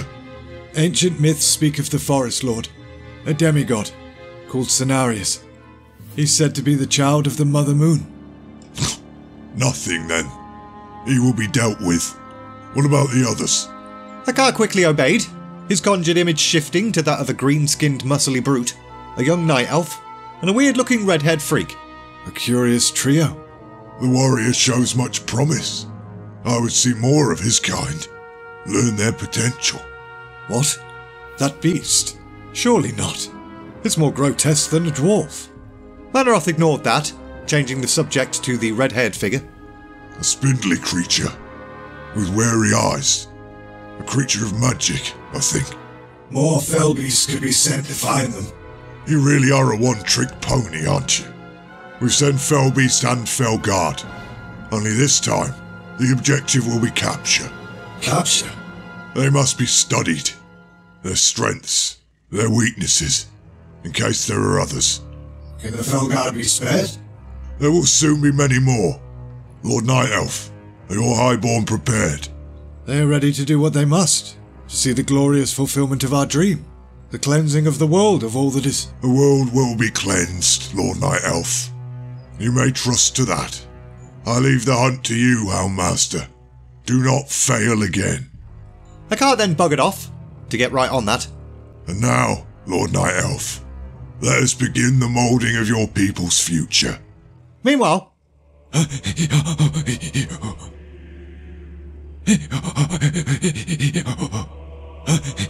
if it isn't a bit of old dragon meat. Coriel Strass, you've been around the lesser races much too long. Their weakness has rubbed off on you. Shut up! You're of no use to anyone. Shut up!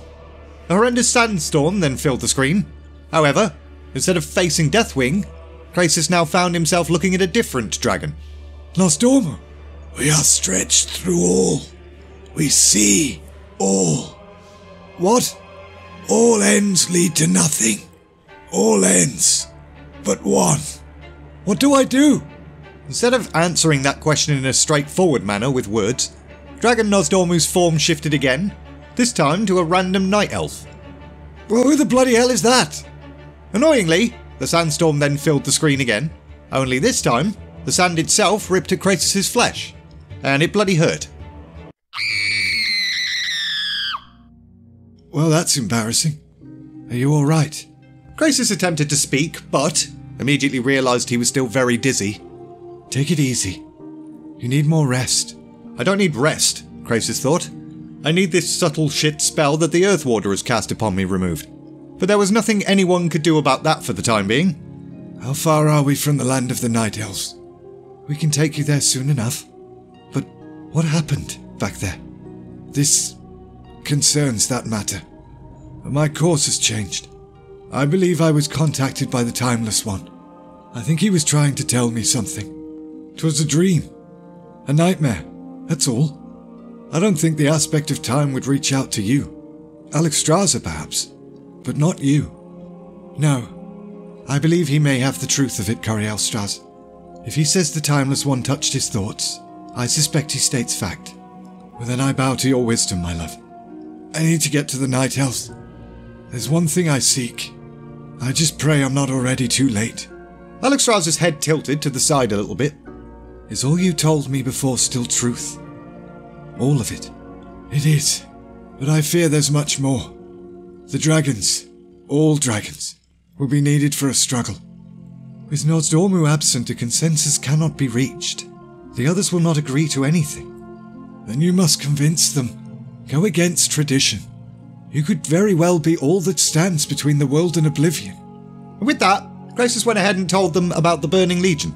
A tale of blood, of decimation, of soulless evil. But still, they may still not decide. We watch the world, but we leave its progress in the hands of the younger races.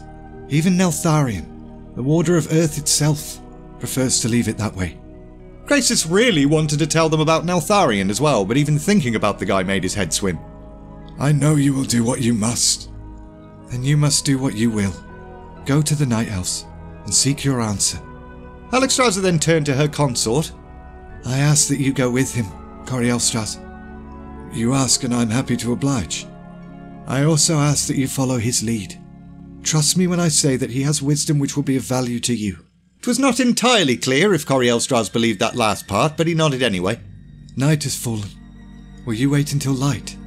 I've already waited far too long as it is. Meanwhile again, inside a cell within Blackrook Hold.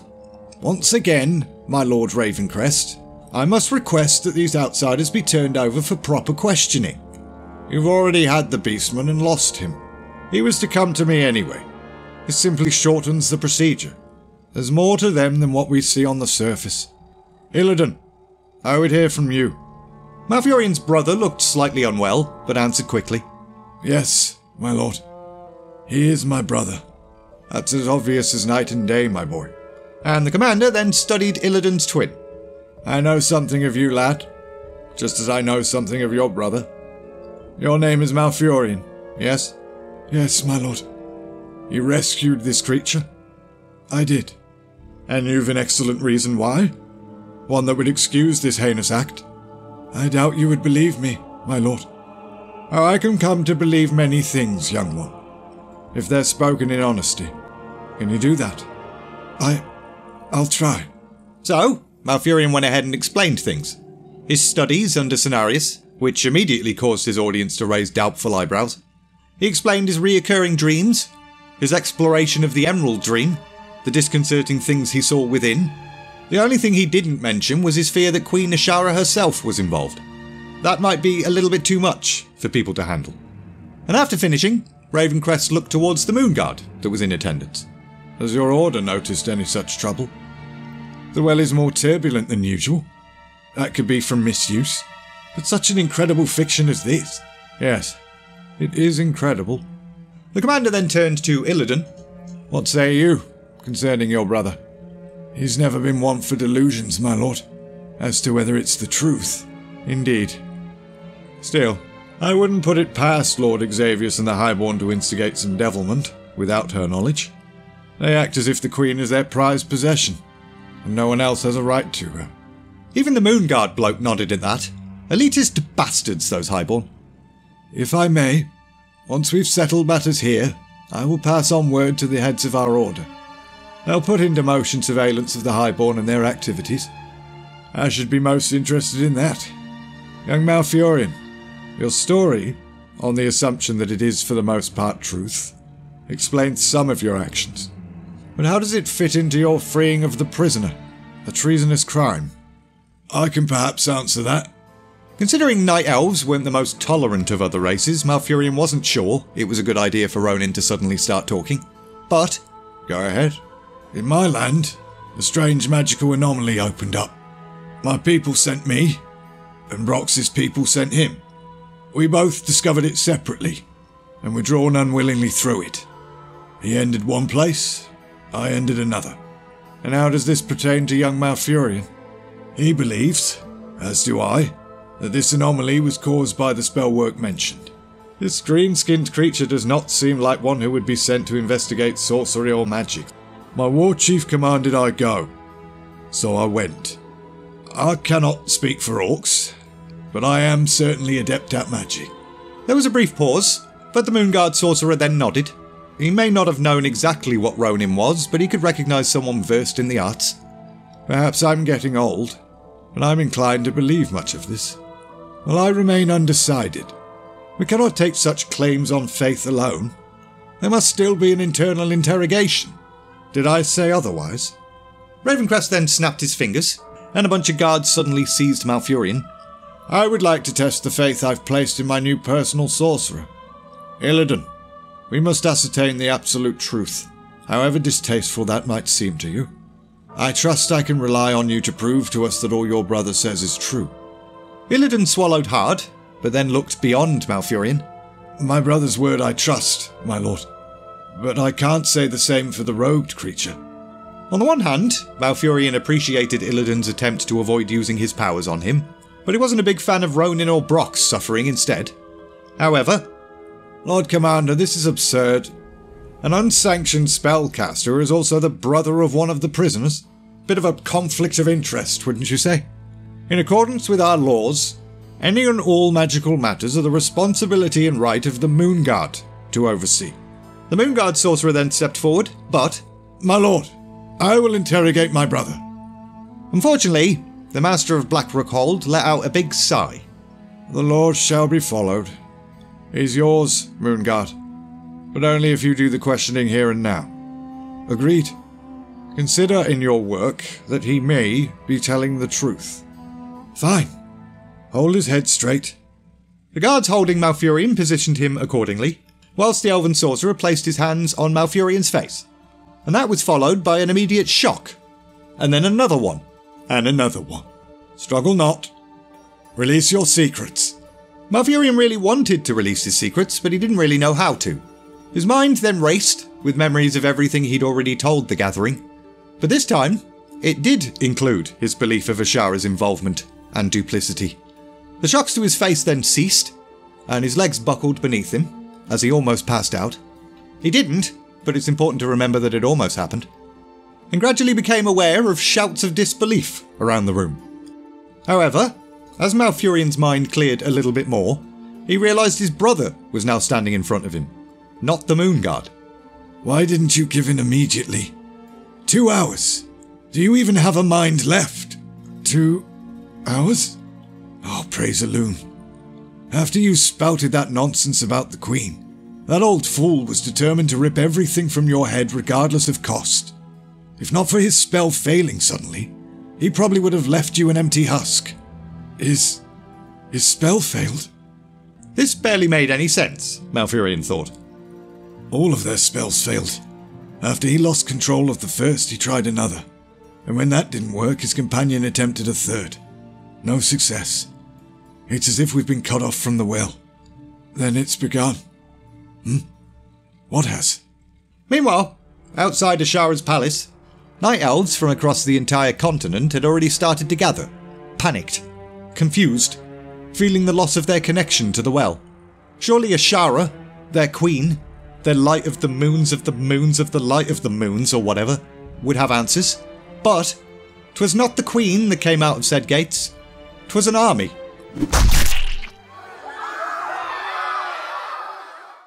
We'll soon be in sight of Zinashari. What do you hope to see? 'Twas more what Krasis hoped not to see, to be honest. His mind was still addled, but he remembered enough to know that the Well of Eternity was power.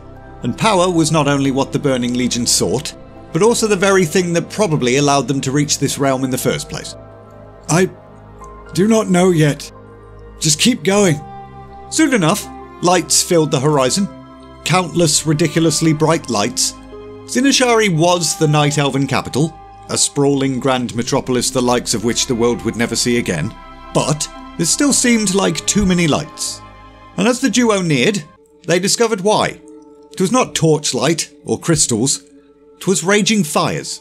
The city's ablaze. We need to descend.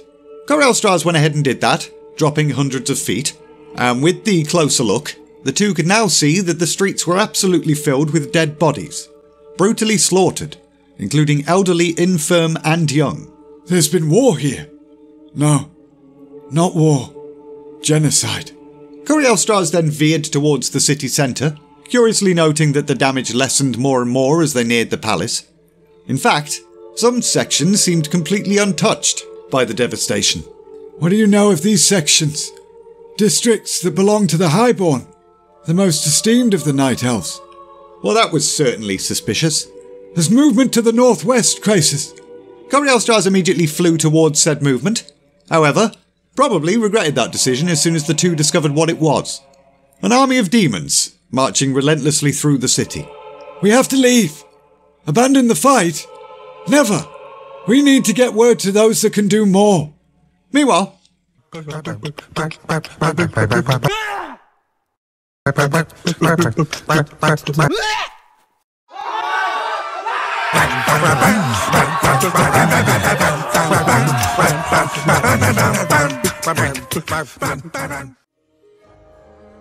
Your Majesty.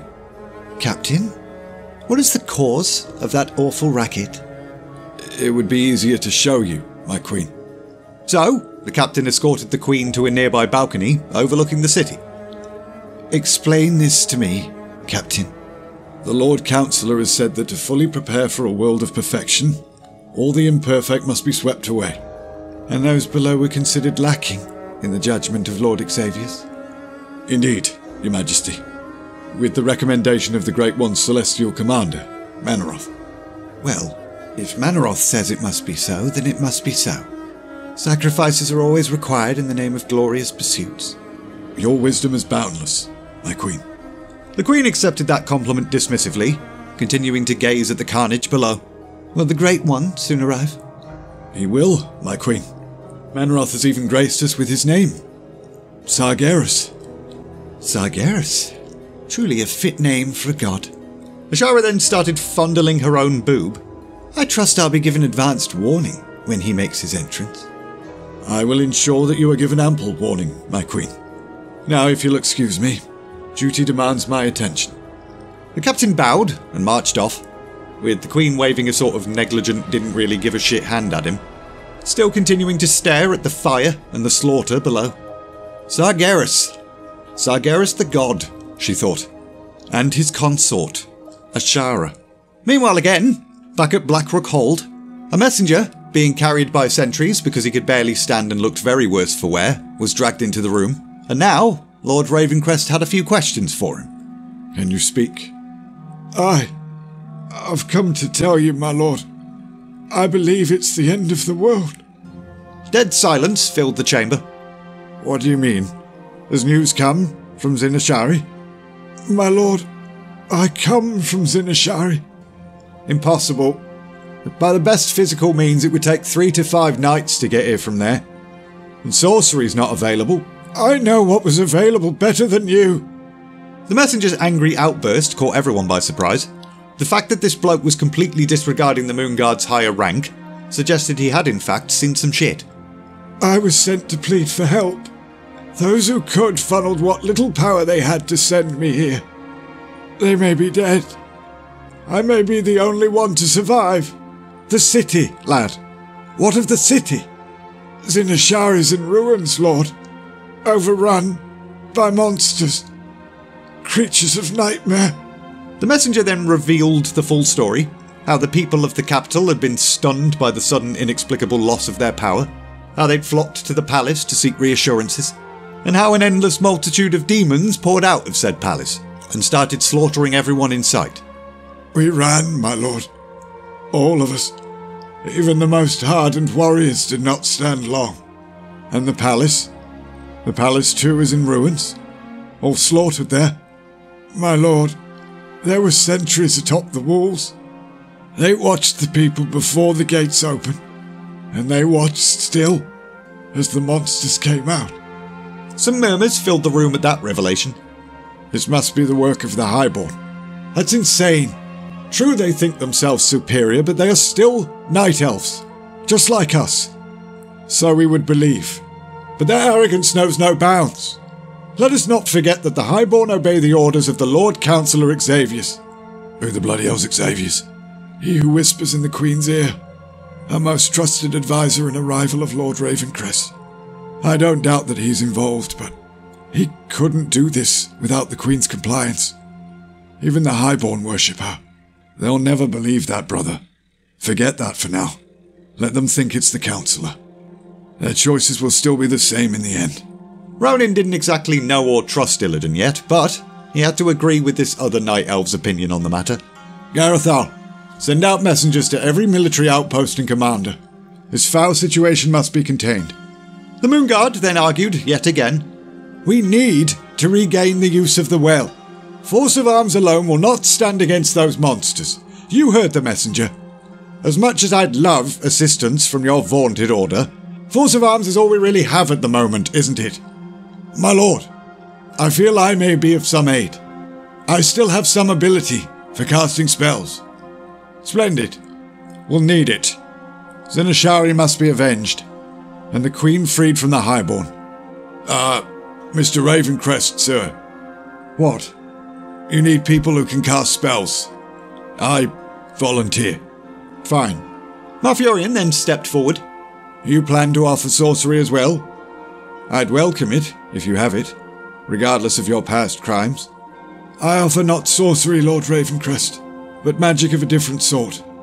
I offer what has been taught to me by my Shondo, Cenarius. A couple of snort laughs filled the room, but Ravencrest wasn't laughing. You truly believe you can be of some aid? Yes, but not from here.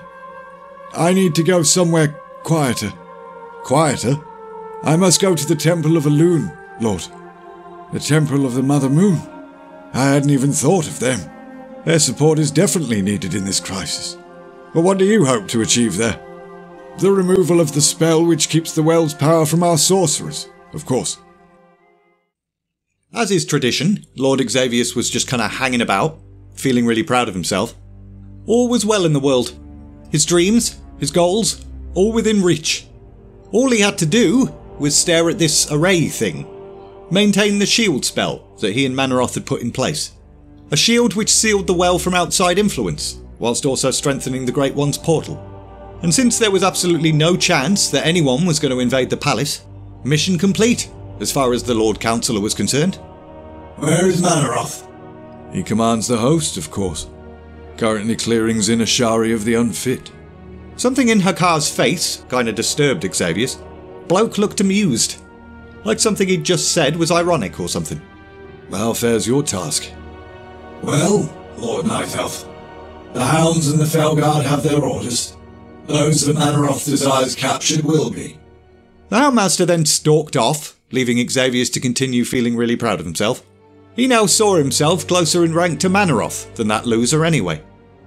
Meanwhile, Sister, there's someone at the front entrance requesting to see you. Tyranda's heart sank, assuming the someone in question was Illidan. She was not looking forward to the conversation of a possible match between them.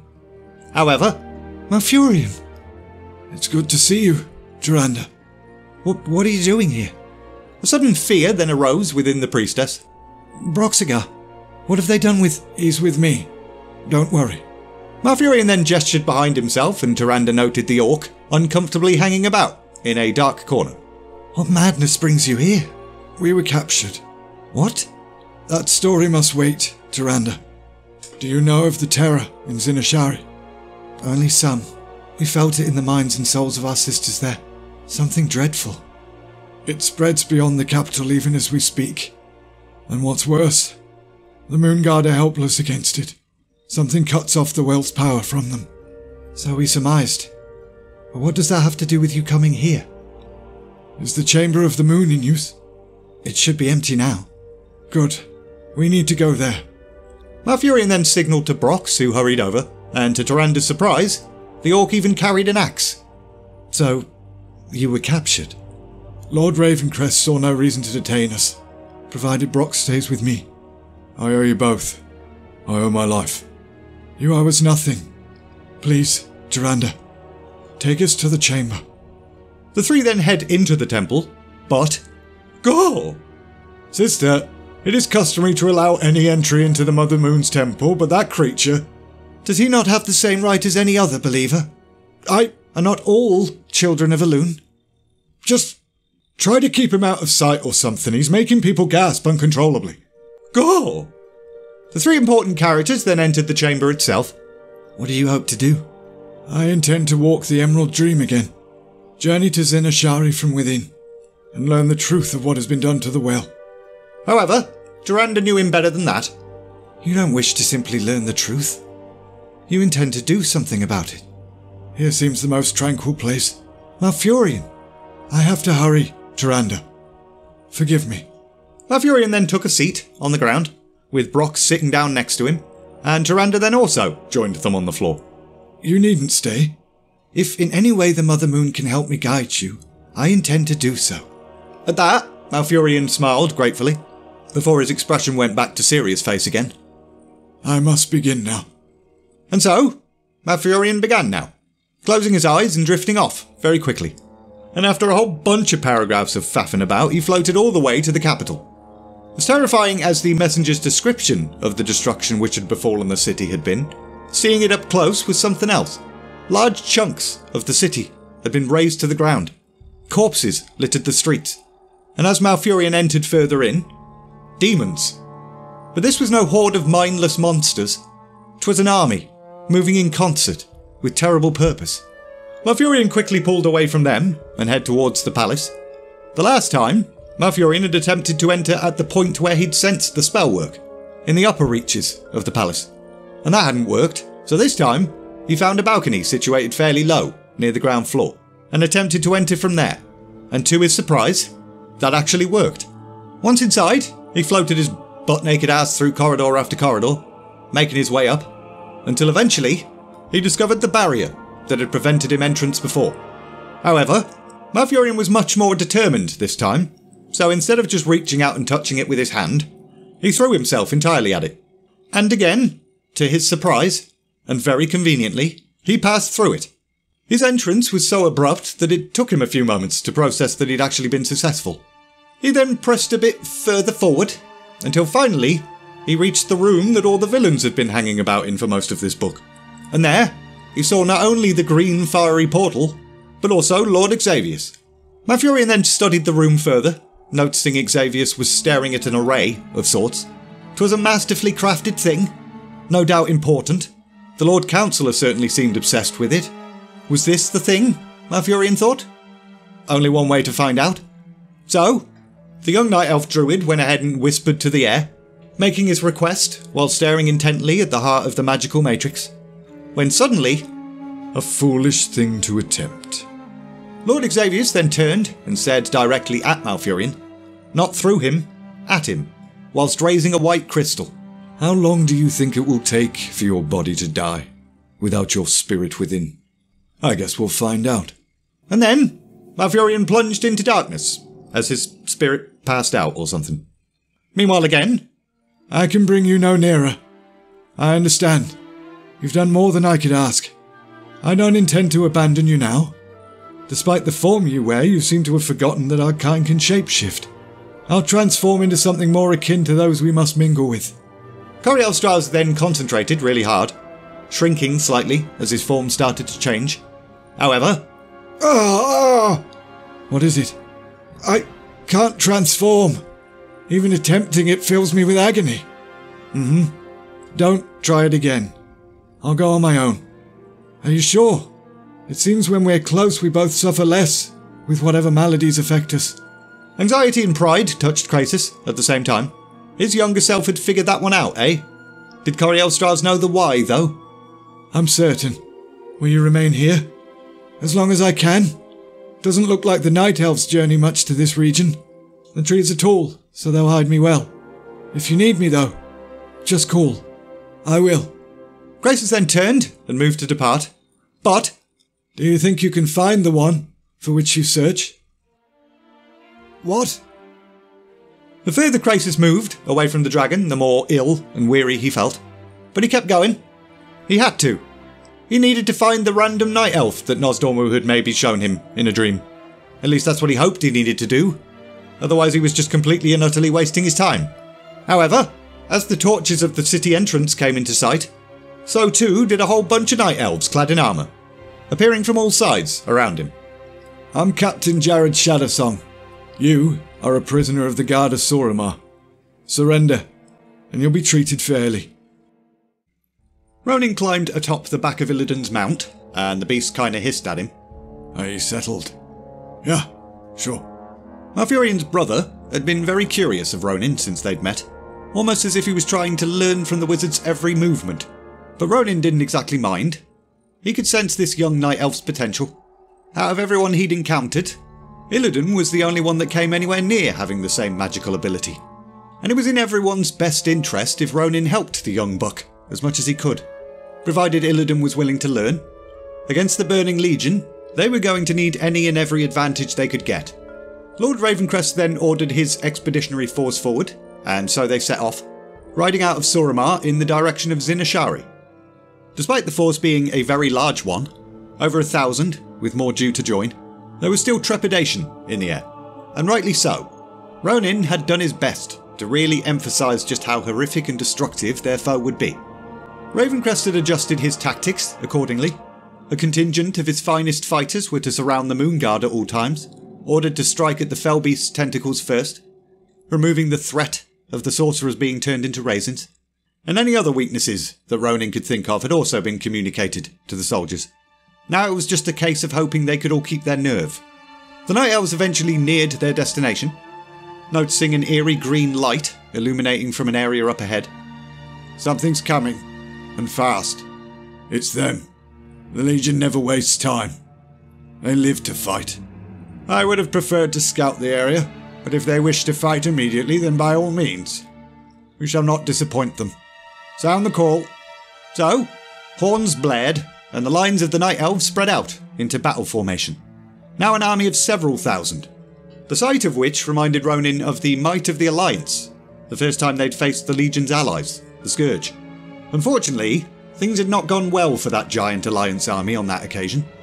But that wasn't going to happen this time, Ronin thought. He then glanced at Illidan, who was looking rather uncharacteristically unsure of himself. Don't lose yourself in fear. You have a gift, Illidan. The well may be cut off, but its essence still permeates the land, the sky, everything. If you know how to sense it, you can do anything. I follow your wisdom, Shando. Ronin wasn't entirely sure what that meant, but okay. A chorus of horrific battle cries then filled the air. Archers, stand ready. More than 1,000 curved bows then aimed skyward, as Lord Ravencrest raised his hand, and as the monsters emerged on the horizon, his hand dropped. Now, we all know that I'm crap at action scenes. I don't have any qualifications in animation whatsoever. So we're going to go full-blown audiobook for a second. After the archers' initial volleys, Ronin and Illidan proved to be very good at killing demons. Illidan's spell is somewhat distasteful and weirdly sadistic, but probably nothing to worry about. The Moon Guard, however, proved to be very useless. They prove even more useless when an Eredar warlock shows up and starts melting their skins off. So the battle is pretty even Stevens. Something was going to need to happen in order to break this stalemate, because a war of attrition was not going to end well for the good guys. And there you go, I just summed up 7 pages in one paragraph. Shaman, has there been any change? Nothing. The body breathes, but the spirit is absent. It had been 3 nights since Malfurion had journeyed into the Emerald Dream, with Tyrande watching over his body. They'd moved him to this spare room because the Chamber of the Moon had been kinda needed for other purposes, but things were not looking good. He may sleep forever. His body may wither and die from the lack of sustenance. Brox then touched Tyrande's arm gently. Shaman, you've not slept. Let's step out. Get some air. I can't just leave. There's nothing we can do for him right now. He'll be safe. Everyone else saw Brox as a barbaric creature, but more and more, Tyrande realised that just wasn't true at all. He was a big softy, and he was right. She couldn't help Malfurion if she herself grew weak or ill. So, both the Orc and Priestess made their way out of the temple and started their little stroll. However, Sister, forgive me. I'm Captain Jared Shadowsong. You wish something of me, Captain? A bit of your time, if I may be so bold. I have a prisoner who's in need of aid. To be honest, Tyrande wasn't that interested in helping, but duties took priority. Very well. The captain then looked at the Orc for a moment. Is that coming with us? Would you rather he stand out in the square by himself? At that, the captain reluctantly shook his head, turned, and quickly led the pair on. Eventually, they arrived at their destination. We found him in the woods the evening Lord Ravencrest and his force departed. He was quite weary, and seems to be getting worse. Because of his peculiar nature, I want him alive, if and when Lord Ravencrest returns. That's why I came to see you.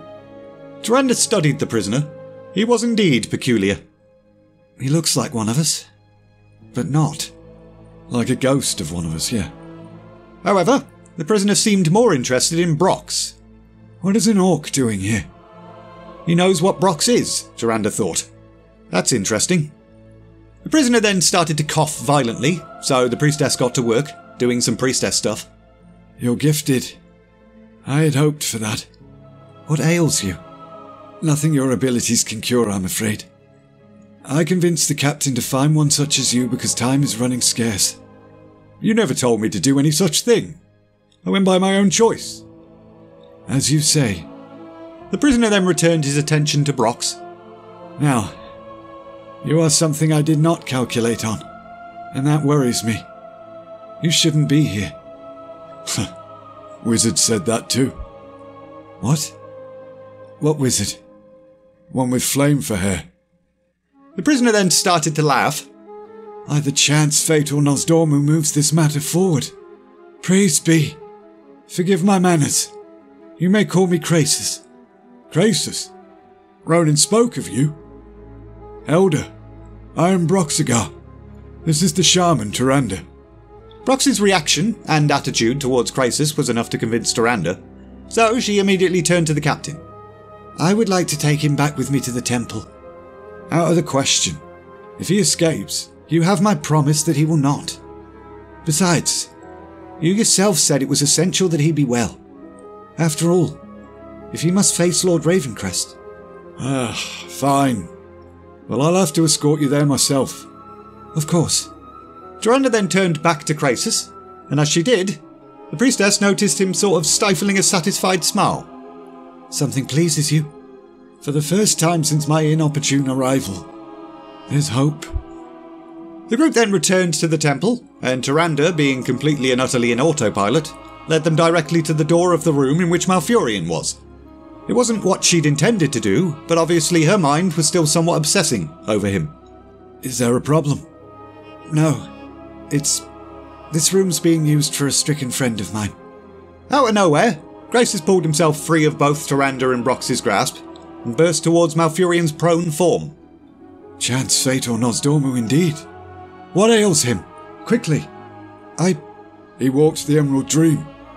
He's not come back, Elder. Not come back? Where did he seek to go?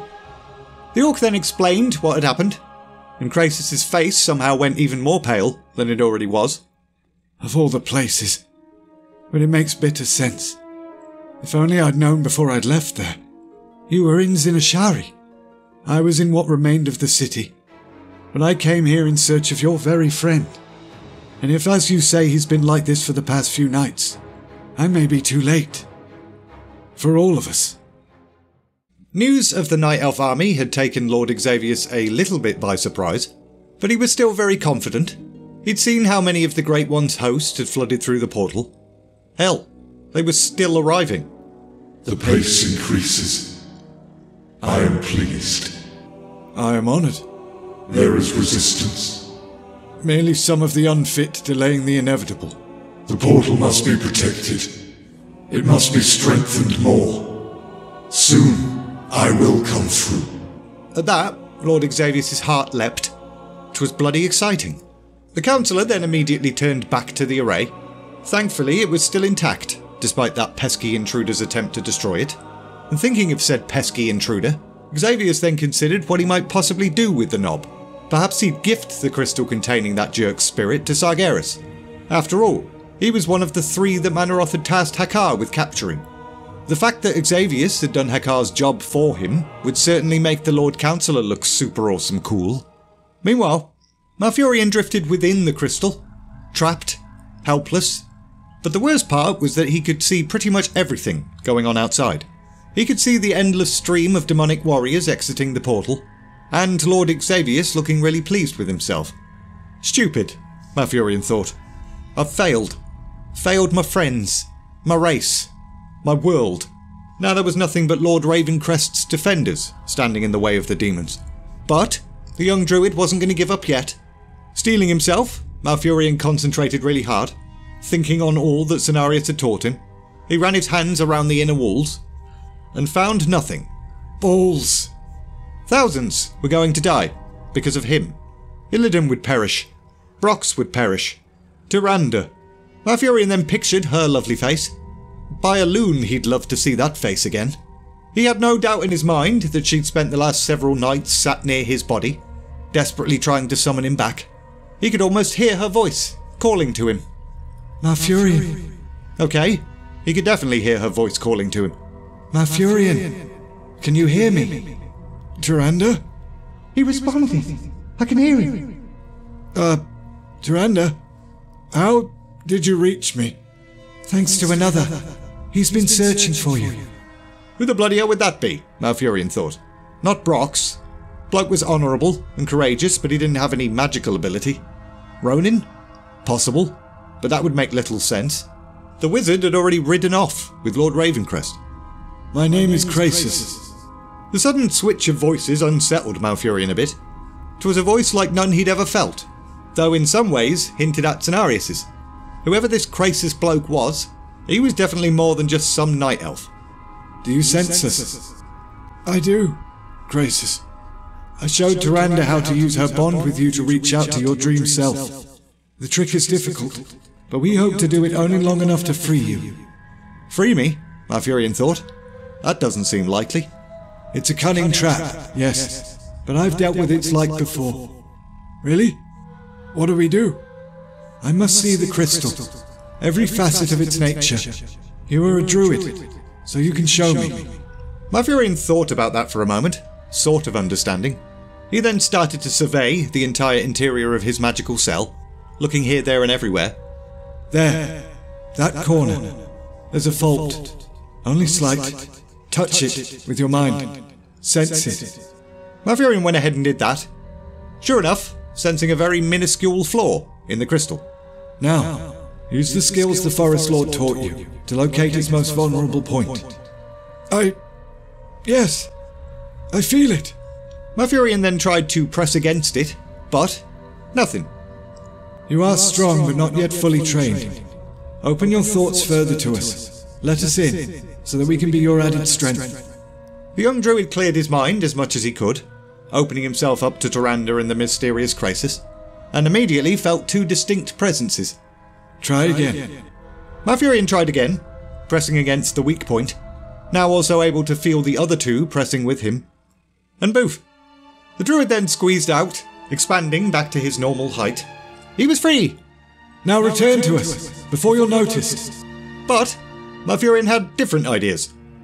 Lord Xavius was currently preoccupied, seemingly in deep conversation with the green portal, so Malfurion moved towards the array.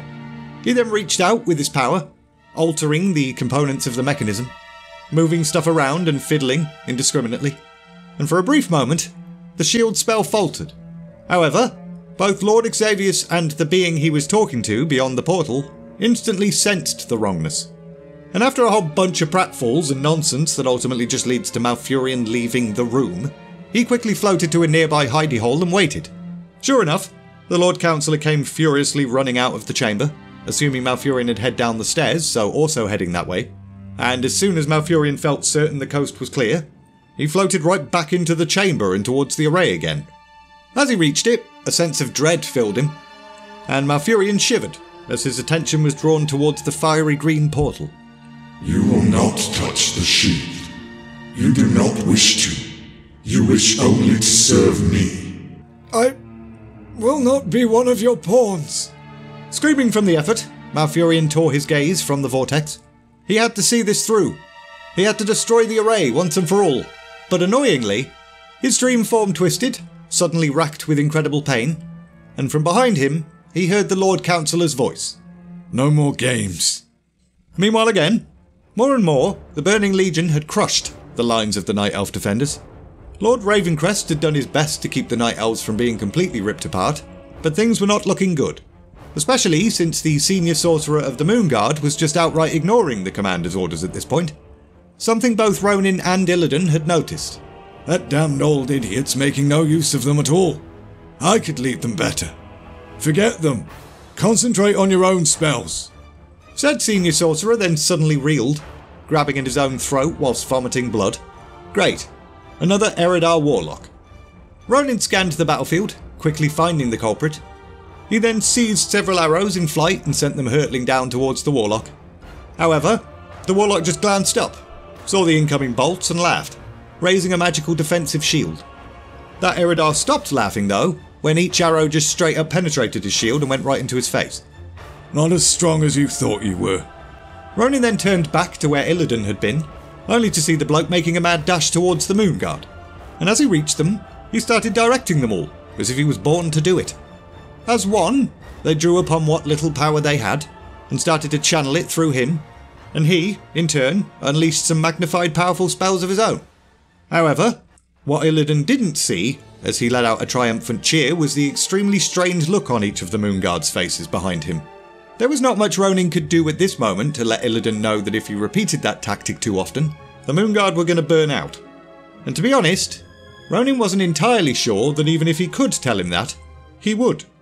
Meanwhile, again, Manaroth looked at the battlefield before him. This struggle would come to a close soon. Sargeras would no doubt reward Manaroth well, having achieved all this without having to ask for the aid of Archimonde. And as for the Night Elves that had so far aided in the Burning Legion's efforts to take over this world, they would receive the only reward that Sargeras ever gave to such. Utter annihilation. Balls. Malfurion had genuinely believed he'd outfoxed Xavius, with that whole tricking him into thinking he'd gone downstairs thing, but it was clearly the young Night Elf that had been played the fool. Of course Malfurion wouldn't have just cheesed it without finishing his mission. So this was it then, Malfurion thought. He'd learned much from Cenarius, but not enough to stand against such a powerful sorcerer. However, Malfurion, we're still here. Our strength is your strength, just like inside the crystal. That's right, we're doing the power of friendship. Malfurion cringed for a moment, but it's not like he had a lot of options at the moment. So he concentrated really hard, and started to sense not only Tyrande and Krasus, but also Brox now as well. You are a druid, Malfurion, perhaps the first of your kind. You draw from the world, from nature, so you can draw from us as well. Yeah, alright, we get it, Krasus. Malfurion obeyed, and just in time too. Xavius launched a spell which should have left little trace of Malfurion's spirit, but the young Night Elf just slapped it away, as if it was nothing. The Lord Councillor then struck again, angrily, but nothing. As Xavius then gestured to cast a third spell, Malfurion realised this situation could go on for a while. Bit of an impasse. He needed to think of something in order for us to move on from this scene. And he couldn't just pass out. So, Malfurion turned his attention away from the Lord Councillor, towards the portal, and several Highborn that were maintaining its form, and have totally been standing behind it this entire time. Malfurion then sensed some really strong wind or something hurtling towards those things. The Highborn went flying, and the portal shimmered slightly, and twisted. But the power of the Great One is with me. You are no match for us both. Again, self-doubt filled Malfurion's mind. 'Twas hopeless. The combined might of Xavius and this entity of pure evil was indeed too much. Courage, Druid. There is another of us, who's been waiting for just this moment. Malfurion then felt a fourth presence join, adding its strength to the others. A significant amount of strength. I am Cariel Straz, and I freely give what I have. Malfurion now felt absolutely invigorated.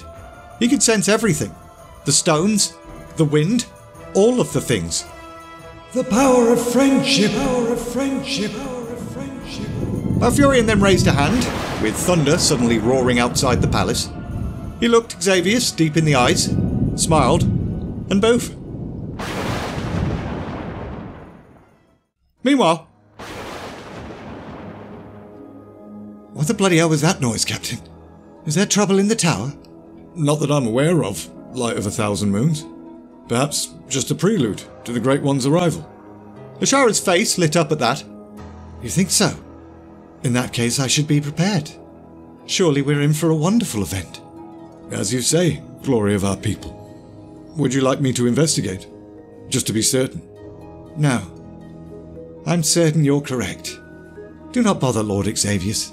After all, I'm sure the Lord Councillor has everything in hand. And back in the tower. Impressive. If in the end futile, my young friend. You have but the power of the well on which to draw, while I also have the might of a god. That remark made Malfurion smile again. No, my lord. You've got it backwards. For you, there's only the will, and the supposed might of a demon who claims godhood. The power of the world itself is behind me. I've no more use for your babbling. Xavius then again began drawing upon the well, an immense amount of power from it, but he didn't get to finish casting his spell, because lightning suddenly struck him repeatedly, and he exploded. Malfurion then gave another simple gesture, causing the shield array behind him to explode as well, and then turned his attention towards the portal. You only delay the inevitable. I will devour your world, just as I have many others. You'll find us a sour treat. This is way too many explosions. Meanwhile again, Ronin felt it. A sudden surge of power. So that could only mean one thing. Malfurion had completed his mission. Immediately, he looked to Illidan, whose facial expression suggested he also felt it. The Moon Guard next to him also looked pretty excited. Hell, All of the Night Elf defenders around the battle looked rejuvenated, and Ronin realised the Night Elves as a people must all be one with the well, even the non-wizards. Have at them! Give them no quarter! And after only a few moments of giving them no quarter, the Night Elf army pushed the Burning Legion all the way back inside the ruined capital. However, with a somewhat reluctant expression, Lord Ravencrest signalled for the army to halt. Even with their connection to the well restored, they'd been fighting for several chapters. Illidan looked quite pissed off about it, desperately urging the Moonguard to keep going with him, but they were having none of that. Whilst Ronin agreed with the commander. He was knackered. Ravencrest then ordered some volunteers to ride out across the Night Elf realm, to rally those they found in an effort to strengthen their force again, but also to see the extent of the devastation. After that, Ravencrest approached Illidan, immediately putting him in charge of the Moonguard from now on. Some of those Moonguard did protest a bit, but gave up because no one gave a shit what they thought. And pleased with his new status, Illidan ran over to Ronin and bragged about it. Ronin nodded politely, a little bit worried. Would this new position be good for the young Night Elf? He had great potential, but he was reckless. And mental. And as the Night Elves all continued to cheer and feel really proud of themselves, Ronin then thought about the person who was actually responsible for this night's success. 'Twasn't him, wasn't Illidan or Ravencrest, 'twas Malfurion. Hopefully, that bloke was okay. And finally... Is he lost to us? No! He can't be. He doesn't smell dead. Jared Shadowsong glanced at the red dragon, still getting used to the fact he was standing next to one. This had been a weird day. The area was charged with powerful magical forces. It could have dispersed parts of his dream self to every corner of the world. He might be able to regather himself, but the odds of that. Forgive this impertinent question, but did he at least accomplish what he hoped to? He did. Stop talking like that! Duranda then wiped a tear from her eye and gazed upwards. Elune, Mother Moon, forgive this servant for disturbing your rest. I do not dare ask for him to be returned, but please, give us an answer as to his fate. Unfortunately, nothing. The moon did not, in fact, join them in the room and tell them anything. However, Graces then paused, looking out the window whilst narrowing his eyes. I know you're there, and I now know what you are. The Forest Lord then entered, directly walking towards Malfurion's physical body and Tyrande. Daughter of my dear Elune, your tears touch the heaven and the earth. I cry for him, my lord. He is a son to me, so I'm pleased he also has one like you. Tyrande's face cheeks darkened. Yes, I urge your pleas to Elune, both the spoken and unspoken ones. Cenarius then placed a hand on Malfurion's face.